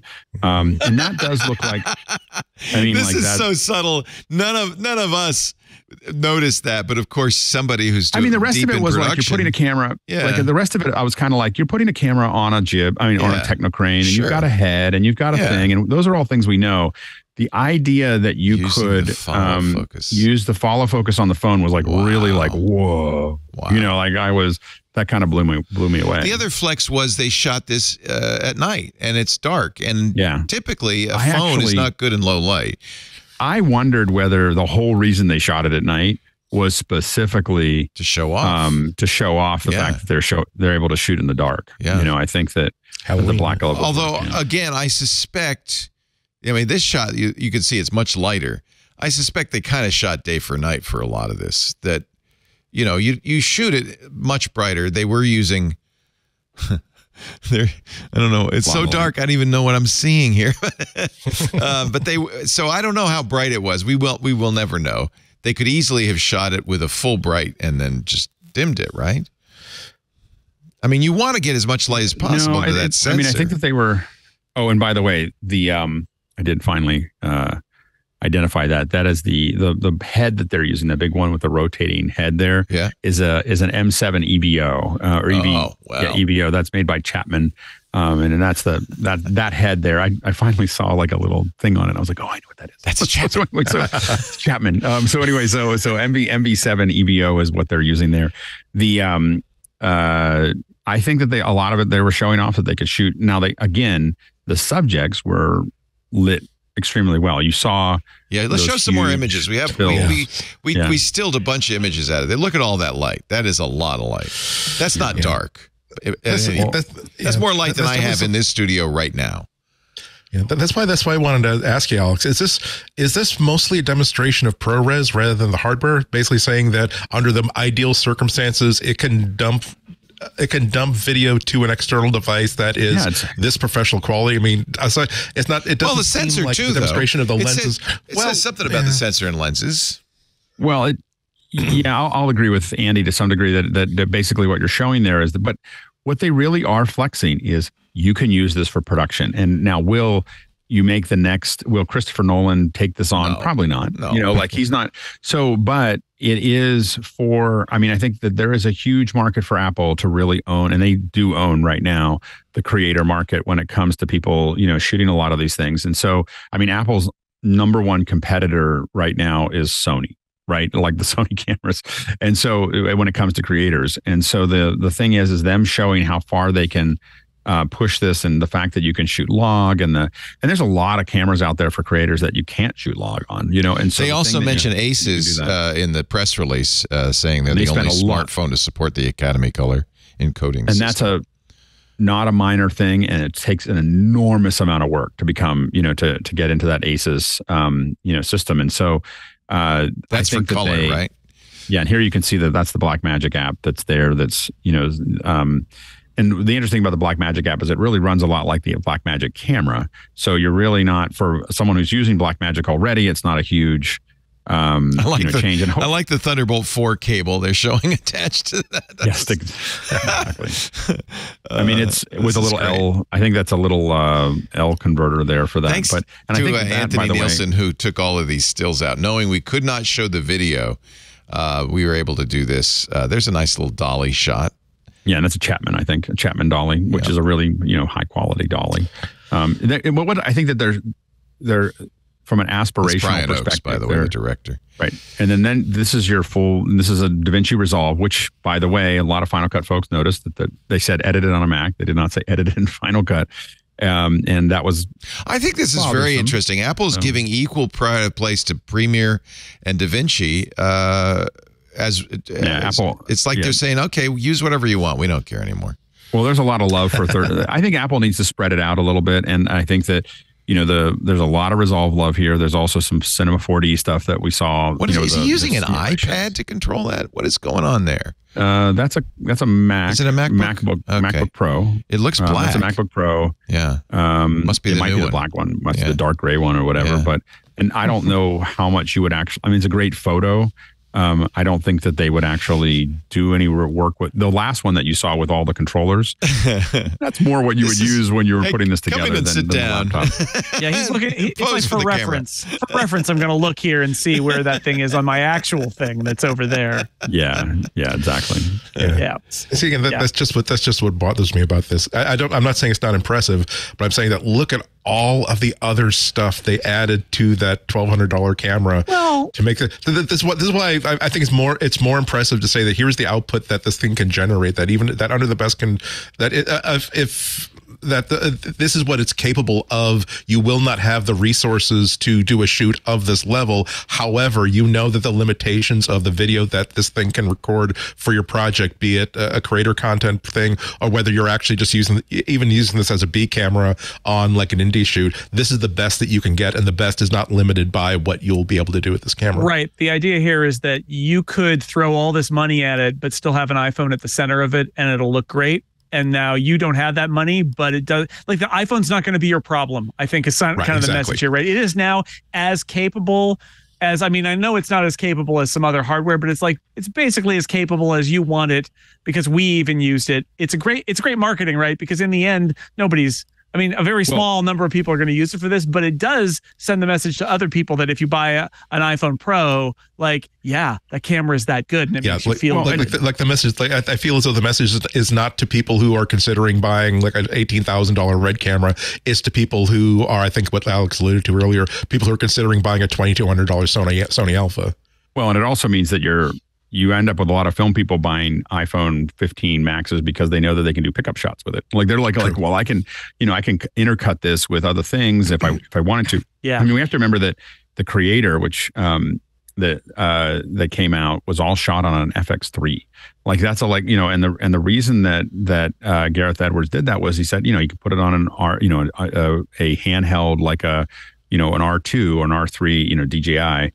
And so these are, being able to shoot lightweight, you can see how people might use this for some of the scenes, because they can go to places like in my day, it used to matter that you would want to use the same make of camera for all of the shots because it's very hard to match otherwise. Does that matter anymore thanks to Aces? Well, the Aces is a big piece of getting those all in the same ballpark. Okay. They're still all going to have slightly different. Now, intercutting between two cameras in the same scene, complicated. Yeah. But it's not unusual to change camera systems when you are going to a different scene. Yeah, if you went from a tight shot of Tim Cook to a drone shot, it's okay if those are different cameras. By the way, I want to, before we go too much farther, correct myself. That was not Brian Oakes. That was Stefan Sonnenfeld, who is the CEO of Company 3. And I'm presuming Company 3 was the Yeah. They do some good production stuff. company. Sonnenfeld, is that any relationship to the other director? Barry? Brian Sonnenfeld? Barry, yeah. No, I don't know, Okay. actually.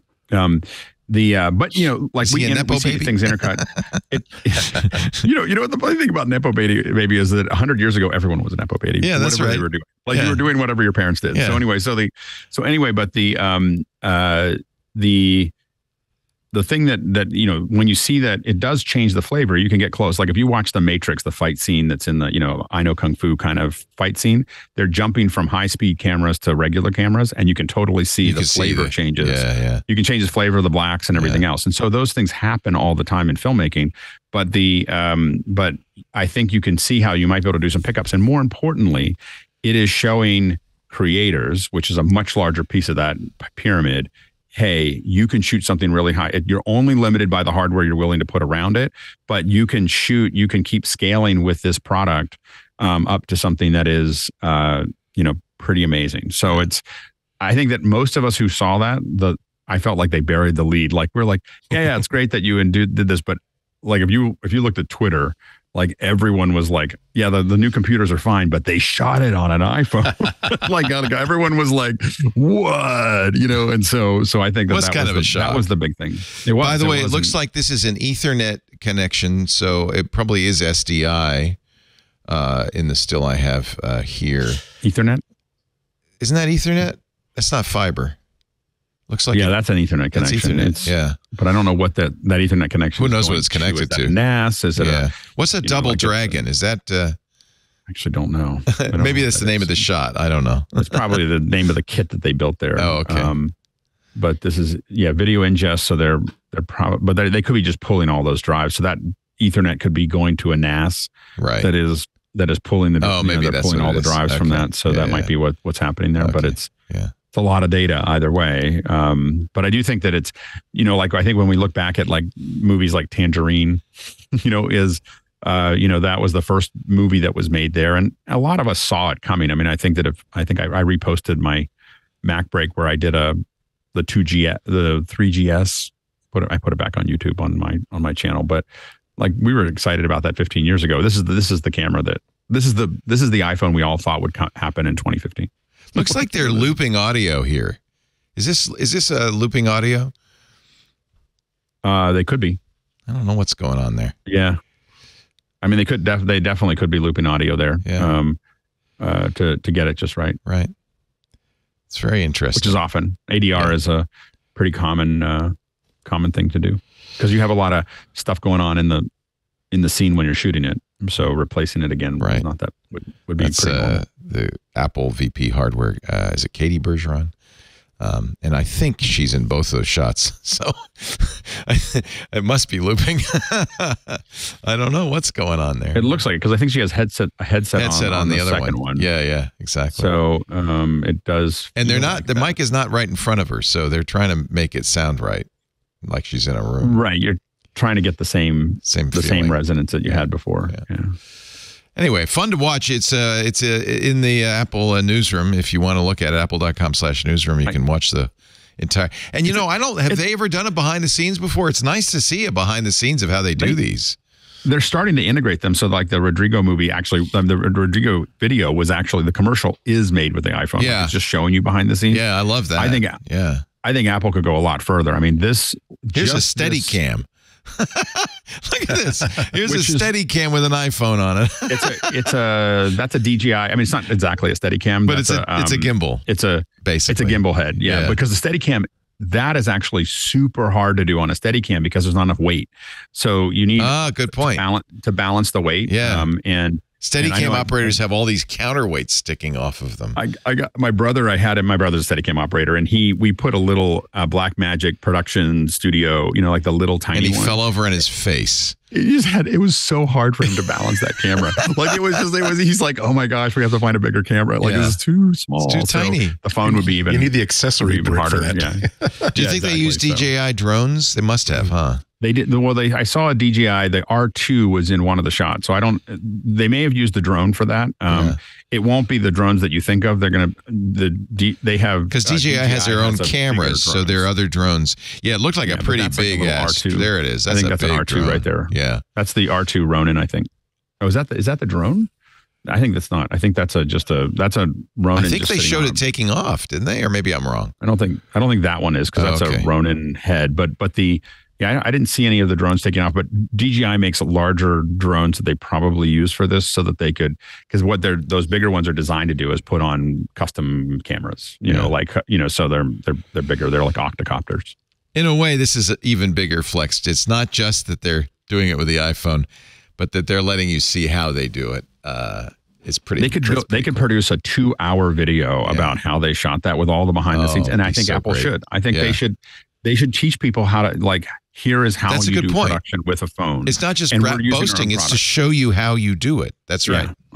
So I think that hopefully they'll put more out, but when they do these, I really would love to see them do much bigger. It's really great. Yeah.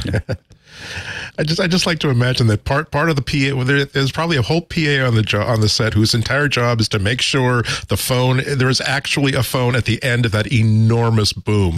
That's like, wait a minute, you did all those moves and the phone wasn't actually there? No, couldn't see it. We are going to see. There's other Apple news. I don't really care about it, but there's other Apple news. We got 17.1 since we met last. Which fixed a bug, a long-standing bug in privacy bug with the IP address, and added some new features. 17.2 is going to add the journal and some new beta stickers, which you didn't like so much. You give it a thumbs down, Jason. No, it stinks. This is one of those things where they announced it in it stinks. In 17, at WWDC, they said in 17 this is coming, and the idea here is that for years they've had those 6 tap back icons, and every other messaging system in existence has let people react to messages with emoji, and Apple's like, 6 tap backs is enough, and finally they're like, all right, fine. But what they didn't do is give you emoji. They gave you stickers and said, you can make an emoji a sticker. And then they built it using, I would say, like, it seems like the minimum effort required to do this feature, where if you do the double tap feature, you don't get to see it. You have to tap and hold and then tap on sticker. And then it's using a different sticker interface that's not the usual sticker interface, not the usual emoji interface. So you can't search for an emoji. You have to find it. And when you send it, it sends it as a sticker and places it over the bubble you're reacting to, obscuring the text. Oh, Lord. So it feels very strongly like there was an internal debate at Apple, and somebody finally just ordered the group responsible to do this feature, and they responded by saying, fine, I'll give you your stupid feature. And it is done it is just terrible. This is the malicious compliance version of emoji It stickers. feels like that. And so, like, how do they fix this? It's just a first beta, so they've got a little time. And I if I was begging them to do something, first off, when you double tap to do a tap back, you should have the option to do a sticker right there, and you don't. Second, they should make sure that the sticker doesn't cover the text that you're responding to, so that people can't read the text. That's really bad. And then in the long run, you should probably show recent stickers that you sent in the tapback interface so that you can get to them conveniently. And really what it should be is that those emoji or sticker reactions should appear like the tapback, offset very nicely, because that is a well-designed interface. It just only has 6 things that you can use to express your feelings. And guess what? There are lots of emojis and people like them. And people have learned, and I've heard from people who are like, well, why don't you just respond with it? And it's like, have you used Slack or Discord or Signal even? Like, everybody lets you react with an emoji. It's a fun feature. People like it. And this feels like a feature that was implemented by people who hate it. They really like tapbacks. They don't ever want to do anything but tapbacks. And so, fine, here's your stupid stickers. And it's actually shocking how bad it is. And it feels like a feature from people who don't care and don't like it and don't want people to use it. And I hope they fix it. I hope that the criticism that they've gotten from a few of us might shake something up inside, because it's bad. And this was the feature that I was maybe most excited about in iOS 17. It was like, finally, emoji tapbacks. It's like, nope, it's stickers. And I'm like, okay, well, that might still be okay. Nope, it's not. It's bad in multiple ways. So 17.2 also brings the announced but not long-awaited Journal app to iOS. And it looks pretty simple, basic, right? What I do like, though, right? it's got an API, which means day one, which is the better choice, will have all the capabilities of the Apple Journal app, right? Right. So first off, it's great that Apple makes things for the 90% of people who've never used a journal before, right? They're not trying to kill day one or anybody else. They're trying to maybe even be a gateway to something like day one, but something that has got basic features. But yeah, the way they built it is so good, because we have talked about a lot on this show, Apple's tendency to launch a thing and it only works with Apple stuff, right? And you're like, hey, wait a second, Apple, play fair. This is a great example of them playing fair. They built this journal app, but the way that it works, it's got suggestions based on things that are going on your iPhone, music you've listened to, people you're hanging out with, phone calls you've made, photos you've taken. All of that is in this activity API. You have to turn it on. And then when you add it to the app, it asks you, it like slides up a sheet basically and lets you pick what activity you want to add to the journal. The journal app doesn't see any of the activities that are suggested. Only when you choose to add it, like adding a photo somewhere, does that app get it. And because they built it that way, not only does Apple's app not see it, third parties can use this feature. And it's the same thing. It's private until you choose to share it with a specific app.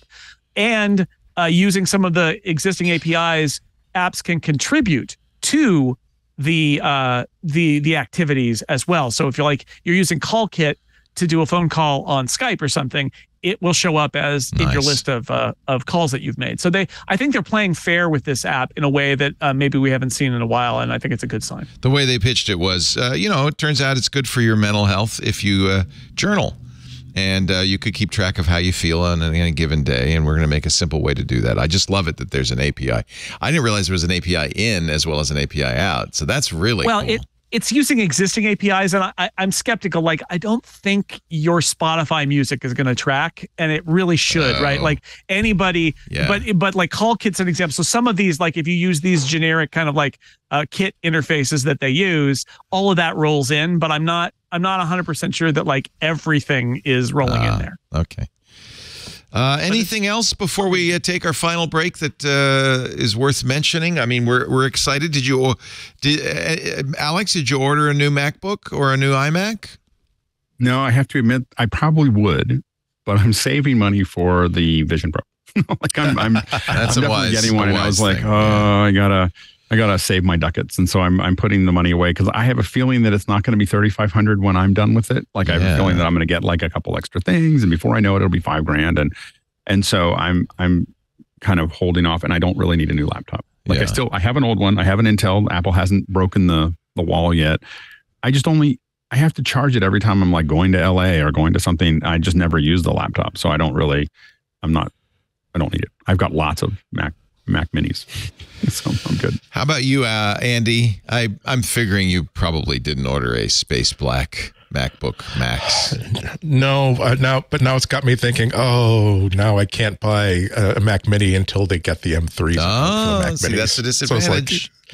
I've had this money like taped to the underside of my desk, like figuratively speaking, for 5 years now, and every 4 months there's another reason for me not to pull the trigger on it. But right now it's like, oh, I think I want a really good M3 Mac Mini at this point. That would satisfy my hunger extremely well. Mr. Snell, did you bring anything back from New York other than banana chips? Nope, nothing. No loaner. I'm a MacBook. No, they didn't give us anything, which is good because then you have to find a way to get it back home, and an iMac is not going to fit in the overhead. Right. So, can I ask a semi-serious question? What were the snacks like at the condo? Like what kind of amenity? I've been to briefings where like they just take a hotel suite like for a couple of days, but like this is I assume it was at like the Apple-owned condo. Like I'm kind of wondering what the amenities are like when they have an event there. Honestly, I was offered like coffee or tea or something, but I had already had my breakfast, so I didn't even look at the table. Sorry, okay. I shirked. You know, you had one job. I know. I, unlike you fellas, did in fact just spend a ridiculous amount of money because I care about you, our audience, to get a space black MacBook Pro with a Max in it. We will get it next Tuesday. So that's one of the nice things about this. They are shipping them right away. You could order immediately after the event, and they're shipping right away. And I got 64 gigs of RAM, and I got, because Lisa has an M2 Max with 64 gigs of RAM, and I have to benchmark. That's it. I have to benchmark them. Anyway, we'll have that probably not for the show next Tuesday, but if I do, I'll whip it out, and we will do. We'll run some numbers on this thing, because I think it's really going to, honestly, even with 11 times the performance, 90% of what you do, the computer's faster than you anyway. Yeah. For a couple of decades now, basically a speed performance boost means that, wow, now it's doing a whole bunch of other things waiting.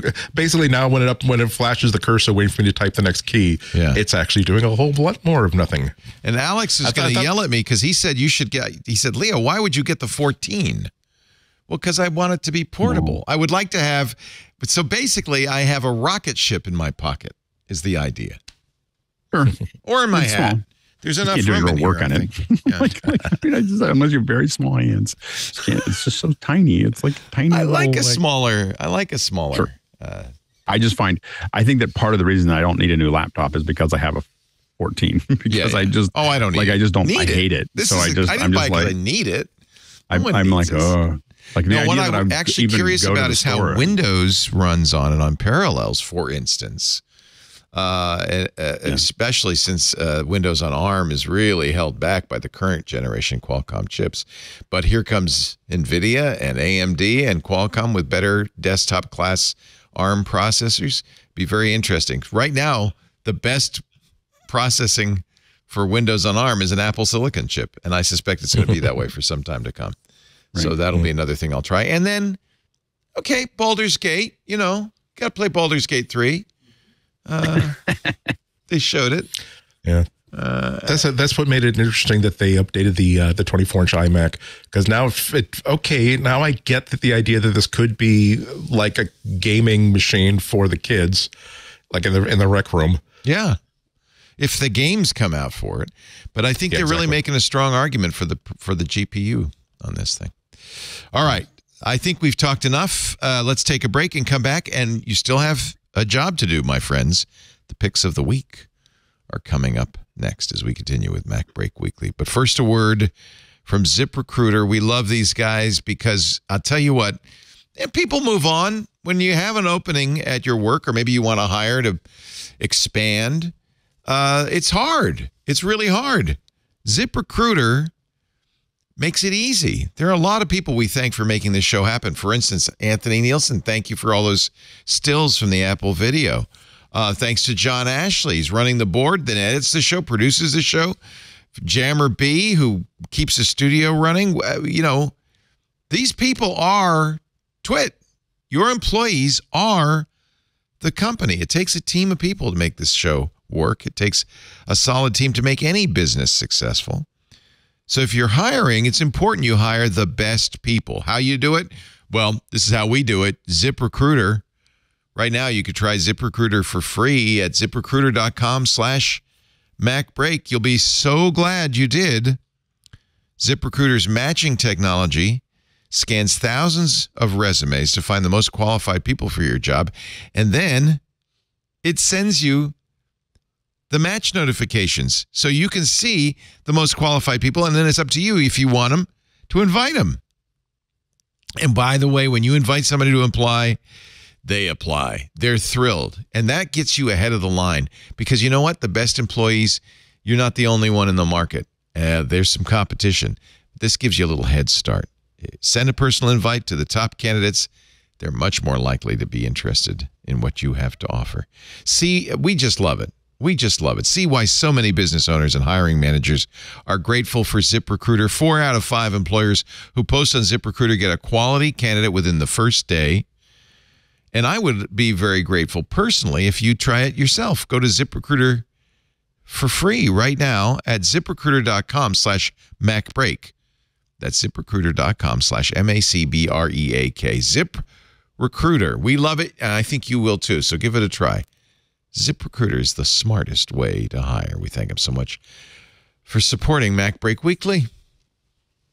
Mr. Jason Snell, did you have a pick this week?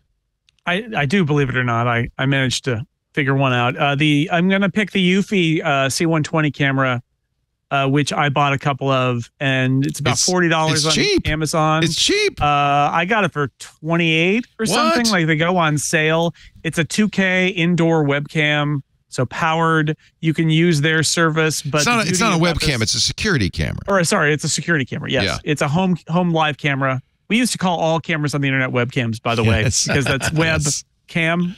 But you're right. Home security camera does up to 2K resolution. The things I like about it: one, it's got an SD card slot, so you can have it record just to the SD card if you want to. Two, it'll work with your home home server, so it'll just write to your home server's hard drive if you want, which is very convenient because then you're not paying a cloud fee and you've got it locally and you've got as much as you want.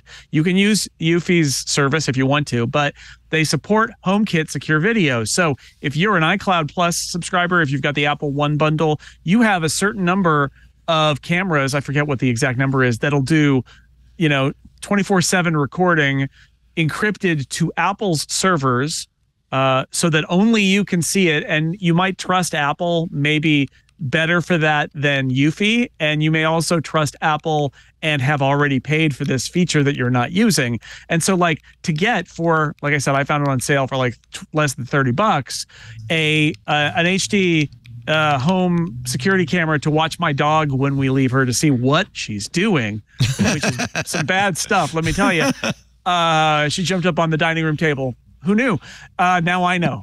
So anyway, if you're looking for an indoor camera to put somewhere, I didn't do a comprehensive comparison, but I did find this camera, and it's cheap and it works with HomeKit Secure Video, which for me is super convenient because then I'm not paying for another subscription and it's already part of my Apple One, but I could also save it to my server at home or just use it on an SD card. Very nice. Very nice. EUFY.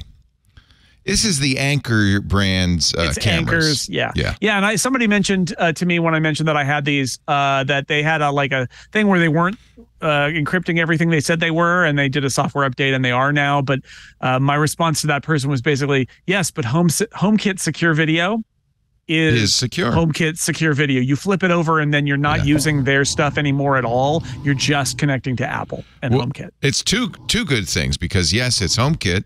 And yes, Eufy has over-the-air updates, and is paying enough attention to fix it when there's a problem. So, right, I appreciate that on both. And boy, the price is right. Yeah, I didn't believe it when I saw it. I was like, okay, I'll buy two. Why not buy two? I think you can thank Wise for really putting the screws to all of these companies and saying, you really can do it a lot less. EUFY.com, the indoor cam C120. Andy Anako, your pick of the week. I've been, as you might have be able to tell by my intellectual level, my energy level, and my voice, I've been sick for the past 2 or 3 days. So I just not the big one. It's just a kid sitting behind me on a commuter rail train was coughing a lot, and I caught it. So I don't have a software or hardware, but I did. It's always a good chance to talk about It's a Great Pumpkin, Charlie Brown on Apple TV Plus. Yes, they're horrible. Yes, they're fascist. Yes, they're committing crime against our cultural heritage by taking this beloved holiday classic and putting it behind a merciless late-stage capitalistic paywall. However, some of us do subscribe to Apple TV Plus, and so therefore, what may as well watch it as on Alex Lindsay approved streaming quality and on 5K and all that sort of stuff. The other thing is that you've heard me recommend Joyce DiDonato's opera masterclasses before. She is probably one of my 5 favorite performers in opera today. But one of the things she is amazingly talented at is doing these one-on-one master classes. She does them every year at Carnegie Hall while she's usually booked at the Metropolitan Opera in October. So right when her run ends, she does 2 or 3 days of these master classes with 4 or 5 different students.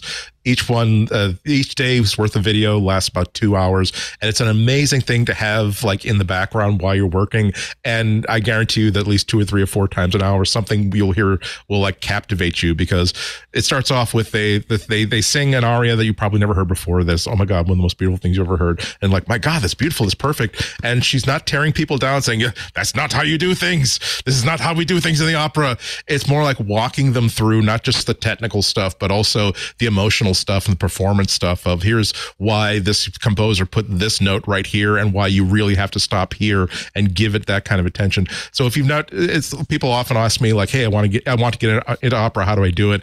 It's not really go out and see an opera, although that's really great. I think that if you watch a couple of these master classes, you will start to understand exactly how beautiful the music is and exactly how difficult it is and how much work goes into not just the technical stuff of somehow making a human voice produce these noises, but also all the thought that goes into every single note and every single measure. It really is one of the most creatively inspiring things. As a writer, like there are times where I'm like, I don't have it today, or I don't want to do it today, or I'm just bored with my work. Oftentimes I'll spool up one of her master classes from this year, previous years, and it just gets into, you know what, creativity is never a solved problem. You did it great this time last week. That doesn't mean that great, all I have to do is repeat that every single time. Nope, every single time you have to you should solve the problem again, or else why are you trying to be a creative person? So it's just really, really great stuff. So high recommendation.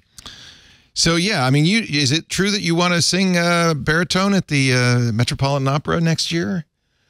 This is not for people who want to become opera singers necessarily. No. It's I guess it's not. Well, yeah. The master classes are like students from like people who are 20 years old and still like in their undergrad training to people who have been working like internationally for like a bunch of years now. And it's a competitive thing. It's not. Although I can't imagine exactly how badly things would be going at the Metropolitan Opera that they would actually let me make noises other than applause and random hooting from the audience. Although if they were to slip that up, then yes, I would definitely. Like if they left a side door unlocked, yes, I would definitely take advantage of that opportunity. Could you? I think you have a very nice voice. Oh my God! Can I just say that you sing in the shower and you think that, you know what, this one I sing the Pirate King like a bunch of Gilbert and Sullivan, and I think that, you know what, I'm pretty good at these 2 or 3 songs, but then you see, okay, by the way, this is a 4,000 seat theater. There is no microphone. There is no amplification. They don't do any amplification even today. None. Wow. Not on any opera stage, really. Like the only time you see like someone have a microphone is when they're streaming live in HD, and even then, that's not being amplified for the live performance. It's just being for the recording. So you imagine that not only are they filling a 4,000 seat auditorium, they're singing above an orchestra. Okay. That's also like they're outnumbered like 40-1 by this orchestra, and still they have to make every single note clean, perfect, and precise to even people like me in the $40 cheap seats, way up top. I'm blown away. Broadway, of course, they have microphones hidden under their hair. Yep. And they have amplification, but opera was originally designed for unamplified 19th century theaters. But I'm surprised they're still not doing any amplification. Yeah, this is why like these it takes. I'll stop this rant, but like one of the things that I love opera for the only reasons that matter is the most beautiful music, and it provokes like an emotional response in me that no other form like routinely can do. But I'm blown away by the fact that if you do 10 years worth of study, okay, they typically start at 16, 17, 18. They study for 10 years at their own expense. They travel for competitions, all this sort of stuff. At the end of the 10 years, you are technically capable of singing this song, these roles. However, now you probably have to go for another 10 years just to learn how to actually perform it. Like, okay, great, you can hit these notes. You're on key and on tempo. You are singing it very, very pretty. And this is something that Joyce Donato says a lot, like during these master classes. It's not enough to just sing it pretty. You have to be creating something every single time. You have to be understanding what this character is doing in this moment, why they're singing this, why the composer decided to put these notes right here at this time, and what the emotional intention of this thing is. There are times where, like, again, I'm about to go off for another hour-long tangent, but I just really, really enjoy how much work goes into it. There's nothing wrong with the immense amount of work that people in musical theater and Broadway put into it. That's also an amazing amount of work that I'm incapable of doing.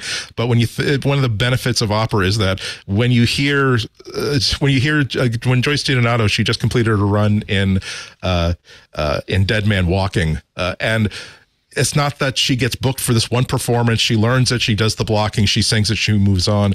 This is the 4th or 5th time she's sung this role in 10 years. She debuted this role in New York at a different opera. And so you have these performers who spend 10 years thinking about and working on these roles. And by the time they hit that stage, they're not making anything up, so to speak. They are really in the moment. They're not just simply... They're really, really, you're seeing the residue of a lot of work and a lot of thought and a lot of artistry and a lot of creativity, and it really comes across. Now you've inspired me. Can I wear this outfit to the opera? You know what? There is no dress code. I test. But in your case, they might want to find one. Exactly. They might institute one. I actually like two seasons ago, I happened to be like in New York, and I had tickets to see another one of my favorite sopranos, and it was like Halloween weekend, and so I did attend in a Boba Fett costume.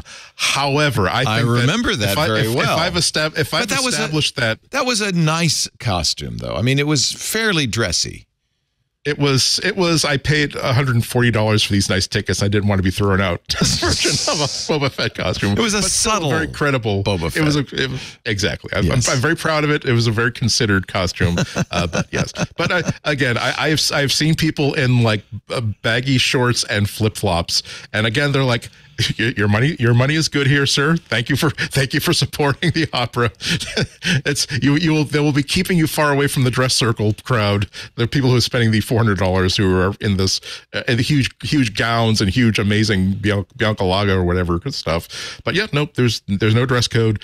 They might ask sir to remove the enormous hat unless you're sitting in the back row. Yeah, which I think is not. You do wear your big hat, don't you? But you put it on your lap during the performance. Well, it's a special opera version of that hat where it collapses down and you folds for under the seat. Oh, they actually call those top hats opera hats for that reason. Exactly. Well, there was a time when everyone wore those hats, and again, they invented the collapsible opera hat specifically so that like you could do something with it instead while you're sitting there. I always wanted one of those. One of the many technological contributions that opera has made to science and industry over the past. My college roommate, Bill Keene, had a collapsible top hat, an opera hat, and he loved going on his wrist, and it would go pop, it would pop out. It is pretty cool. It's pretty cool. I would own one in a minute. I don't think he ever went to the opera in it, but he owned it, and that's a pity. That's the main thing. Alex Lindsay, your pick of the week. I have this little thing that kind of looks like a pill here. This is so what it has here is it's got Ethernet. It's got Ethernet on one side and USB-C on the other. And the reason that this is so interesting is this is made by Audinate, and this is a Dante AVIO. It's a 2-channel USB-C I/O adapter. But what it does is it allows you to take your Dante network and push it straight into your iPhone 15.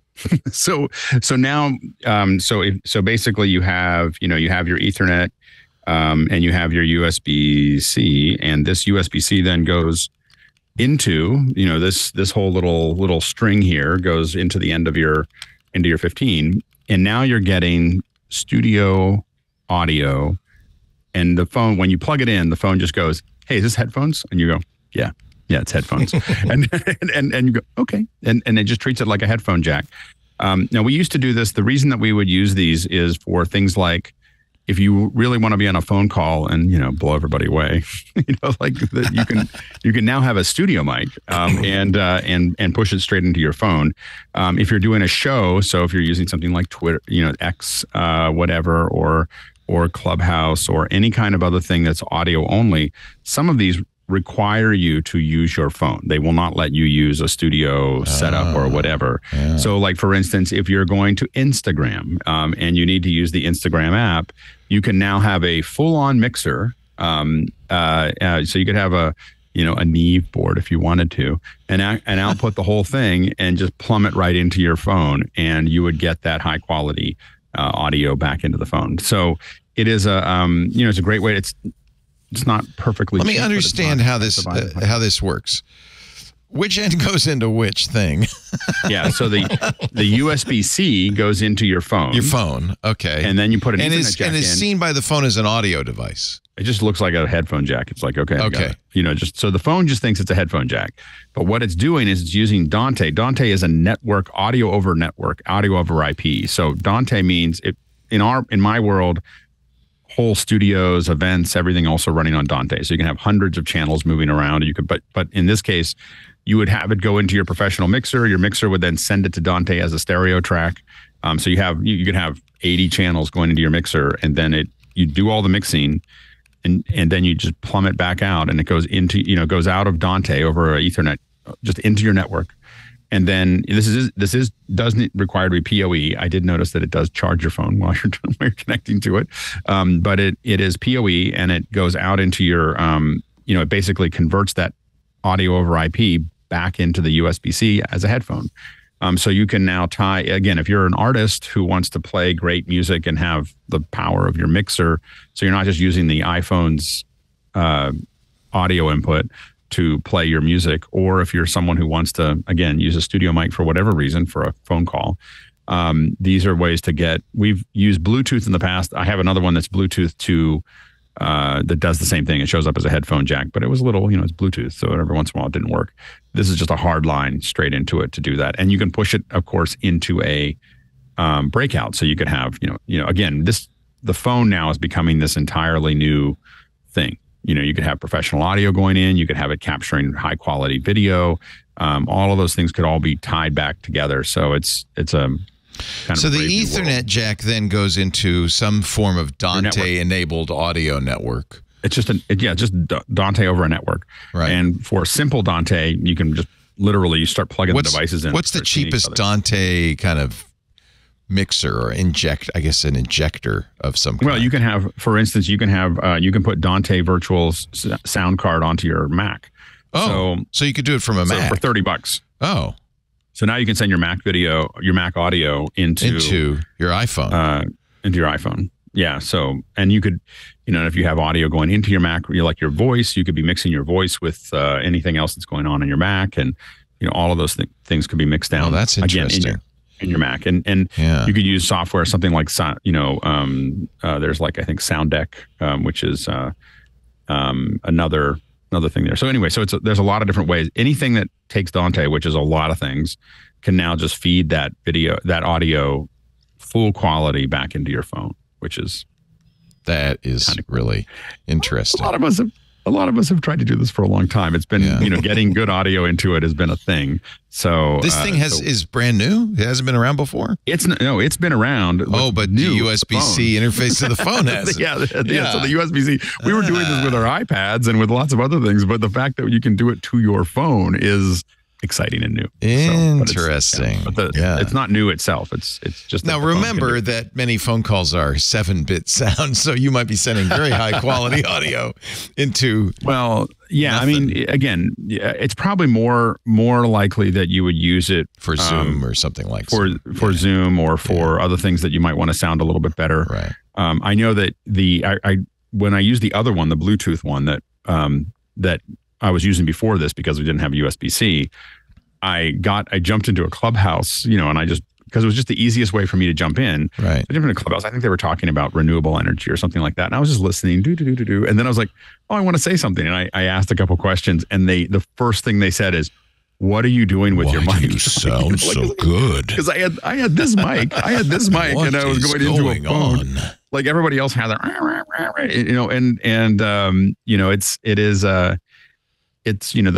I always, your audio and your video nowadays is your suit and tie. So if you want to look and sound a little bit better, that's probably more important than. what you wear at this point. It kind of gets back to what we were talking about, the iPhone being used to record that event at Apple.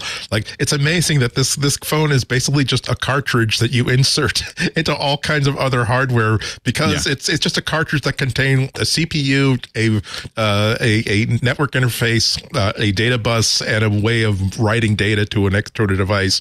And that it's okay, just unplug the cartridge, plug it into this amazing, huge Voltron robot because in the middle of it, it's just a tiny little phone. I love it. And the funny thing is that it all came back to that head that you saw at the beginning. An older version of that is really where how all this happened, because if you look at this camera, the camera that you see out of focus here, the 950, you can pull the optical block out of that 950. And the reason that's important is that ILM asked Sony, they were like, we need it lighter so that we can put it on a motion control arm.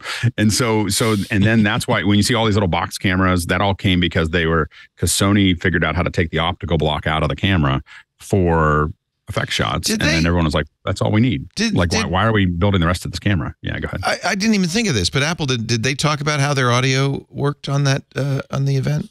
No, it was just video. Separate. I'm sure they're not using the iPhone for the audio. Yeah, I mean, it's pretty common for any of those shoots to record the audio separately anyway, so that you would never, very rarely would you plumb it. They're going to use some sound designs device, and then in editing, they'll just pair it up. Yeah. And then you sometimes pipe it back in, or you use, you just let the mics capture whatever they're going to capture, so you can use it to resync. But that's also when they talked about the tentacle sync, that gives it time code, so that allows you to sync it back to the tentacle sync would let you sync it back to the audio records that you had on your Scorpio.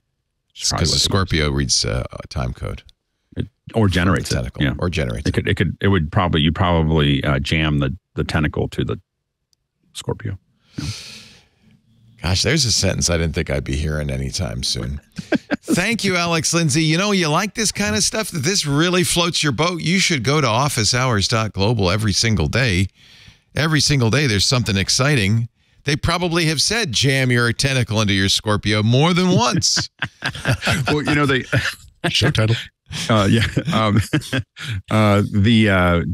we're going to actually be doing a lab, and it's probably the most complex audio on a Mac that I've ever seen. So Chris Fenwick, who is regularly on our panel, there's a video on our YouTube channel where he explains the pipeline that he uses to control using SoundDesk and Loopback and all these other things. And he built this 10-minute video. And what we decided to do is put the 10-minute video out, and you should go watch it.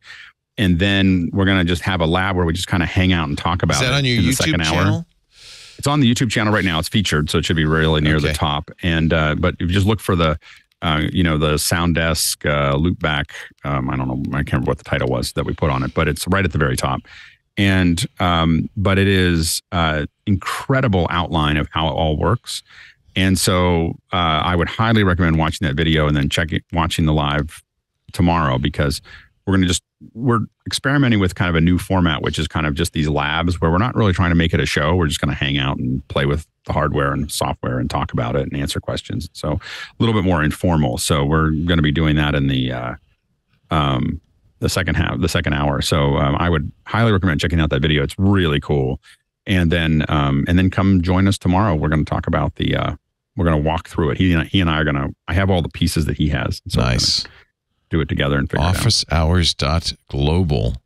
What's the YouTube because there's another Office Hours Global. If you just do Office Hours Global. Global is the key. Okay. Yeah. Because there's others. Yeah. I didn't, it was only supposed to last a couple weeks. They told us it was going to be 2 weeks. Yeah, this was for COVID. Right. I know.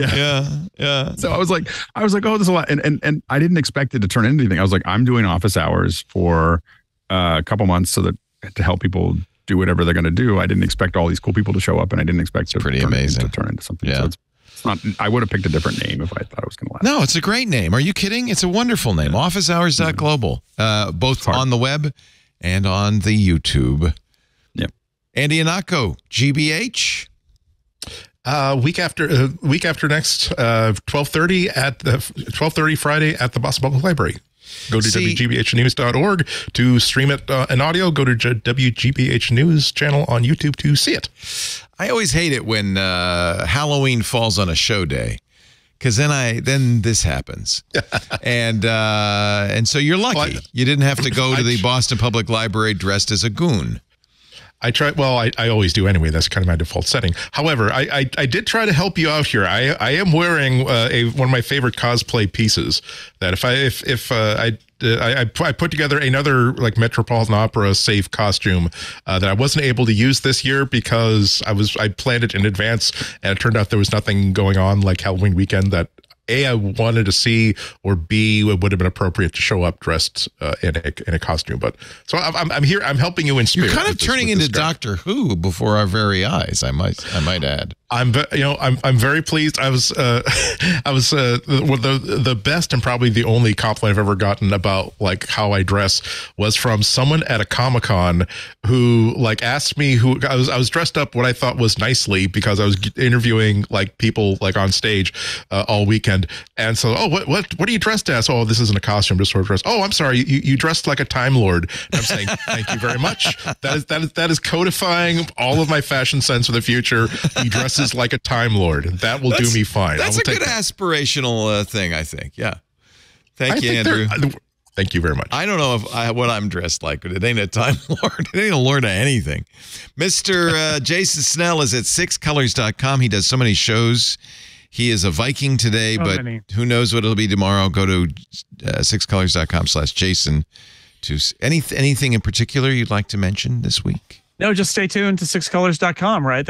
I got my big piece up there about the announcements from yesterday, and I'm sure, there'll be ramifications. It's a good piece going forward. It really informed actually everything we did today because when I read that, I said, not only Jason has nailed it, he also had his hands on it. So I got my fingerprints on it a little bit. Yeah. So this is a absolutely must read piece, sixcolors.com. Thank you, Jason, Andy, thank you, Leo. Alex. Thanks to all of you for joining us. We do this show every Tuesday, 11 a.m. Pacific, 2 p.m. Eastern, 1800. Well, never mind. Forget I said 1800 because it's not. It's going to be, oh, God, I should have done the math ahead of time. We're Sunday, we go back to standard time, and that means because GMT, UTC does not change, we're falling back, so we'll be UTC -8, so 1900 UTC. I don't know. You figure it out. It's so complicated. 11 a.m. Pacific. That's the benchmark, right? You figure it out from there. And you can watch. The only reason I mention that, you don't have to watch this live, but you can at live.twit.tv. There's audio and video there if you're watching live. To join us live in our Club Twit Discord. You can talk about the day's events. Club Twit is how we are funding a lot of what we're doing. And frankly, towards the end of the year, I have a feeling we're going to have a little bit of a come to Jesus moment because ad sales have really dwindled, not just for us, but for all podcasts. I don't know if it's because there's so many podcasts or because advertisers have decided that YouTube influencers are a better deal. I don't know what's going on. But as a result, we are turning to you, our audience, for more and more of our funding. Now, the good news is it's not expensive. $7 a month, $84 a year. They're family plans and corporate plans. You get ad-free versions of every show, which is nice, plus shows we don't put out anywhere else, like Hands on Macintosh with Micah Sargent, Hands on Windows with Paul Thurrott, the Untitled Linux Show with Jonathan Bennett, the Giz Viz with Dick DiBartolo, Scott Wilkinson's Home Theater Geeks. Those are all paid for by club members. Thank you, club members. And then the Discord is just a little icing on the cake, a wonderful place to hang. We thank you for joining. If you can afford it, we appreciate it at twit.tv/clubtwit. Now, on-demand versions of the shows, ad-supported, are still available for free at twit.tv/mbw. And you can still subscribe in your favorite podcast client. And there's still a YouTube channel. Even more ads if you're not a YouTube Premium subscriber. There is a MacBreak weekly channel, so you can share little clips with friends and family and that kind of thing. In any event, we're glad you're here. We hope you'll be back next week. Unfortunately, it is my solemn duty at this point to tell you, get back to work, because break time is over. Bye-bye. Oh, hey, that's a really nice iPhone you have there. You totally picked the right color. Hey, since you do use an iPhone and maybe use an iPad or an Apple Watch or an Apple TV, well, you should check out iOS Today. It's a show that I, Micah Sargent, and my co-host Rosemary Orchard host every Tuesday right here on the Twit network. It covers all things iOS, tvOS, HomePodOS, watchOS, iPadOS. It's all the OSs that Apple has on offer, and we love to give you tips and tricks about making the most of those devices, checking out great apps and services, and answering your tech questions. I hope you check it out.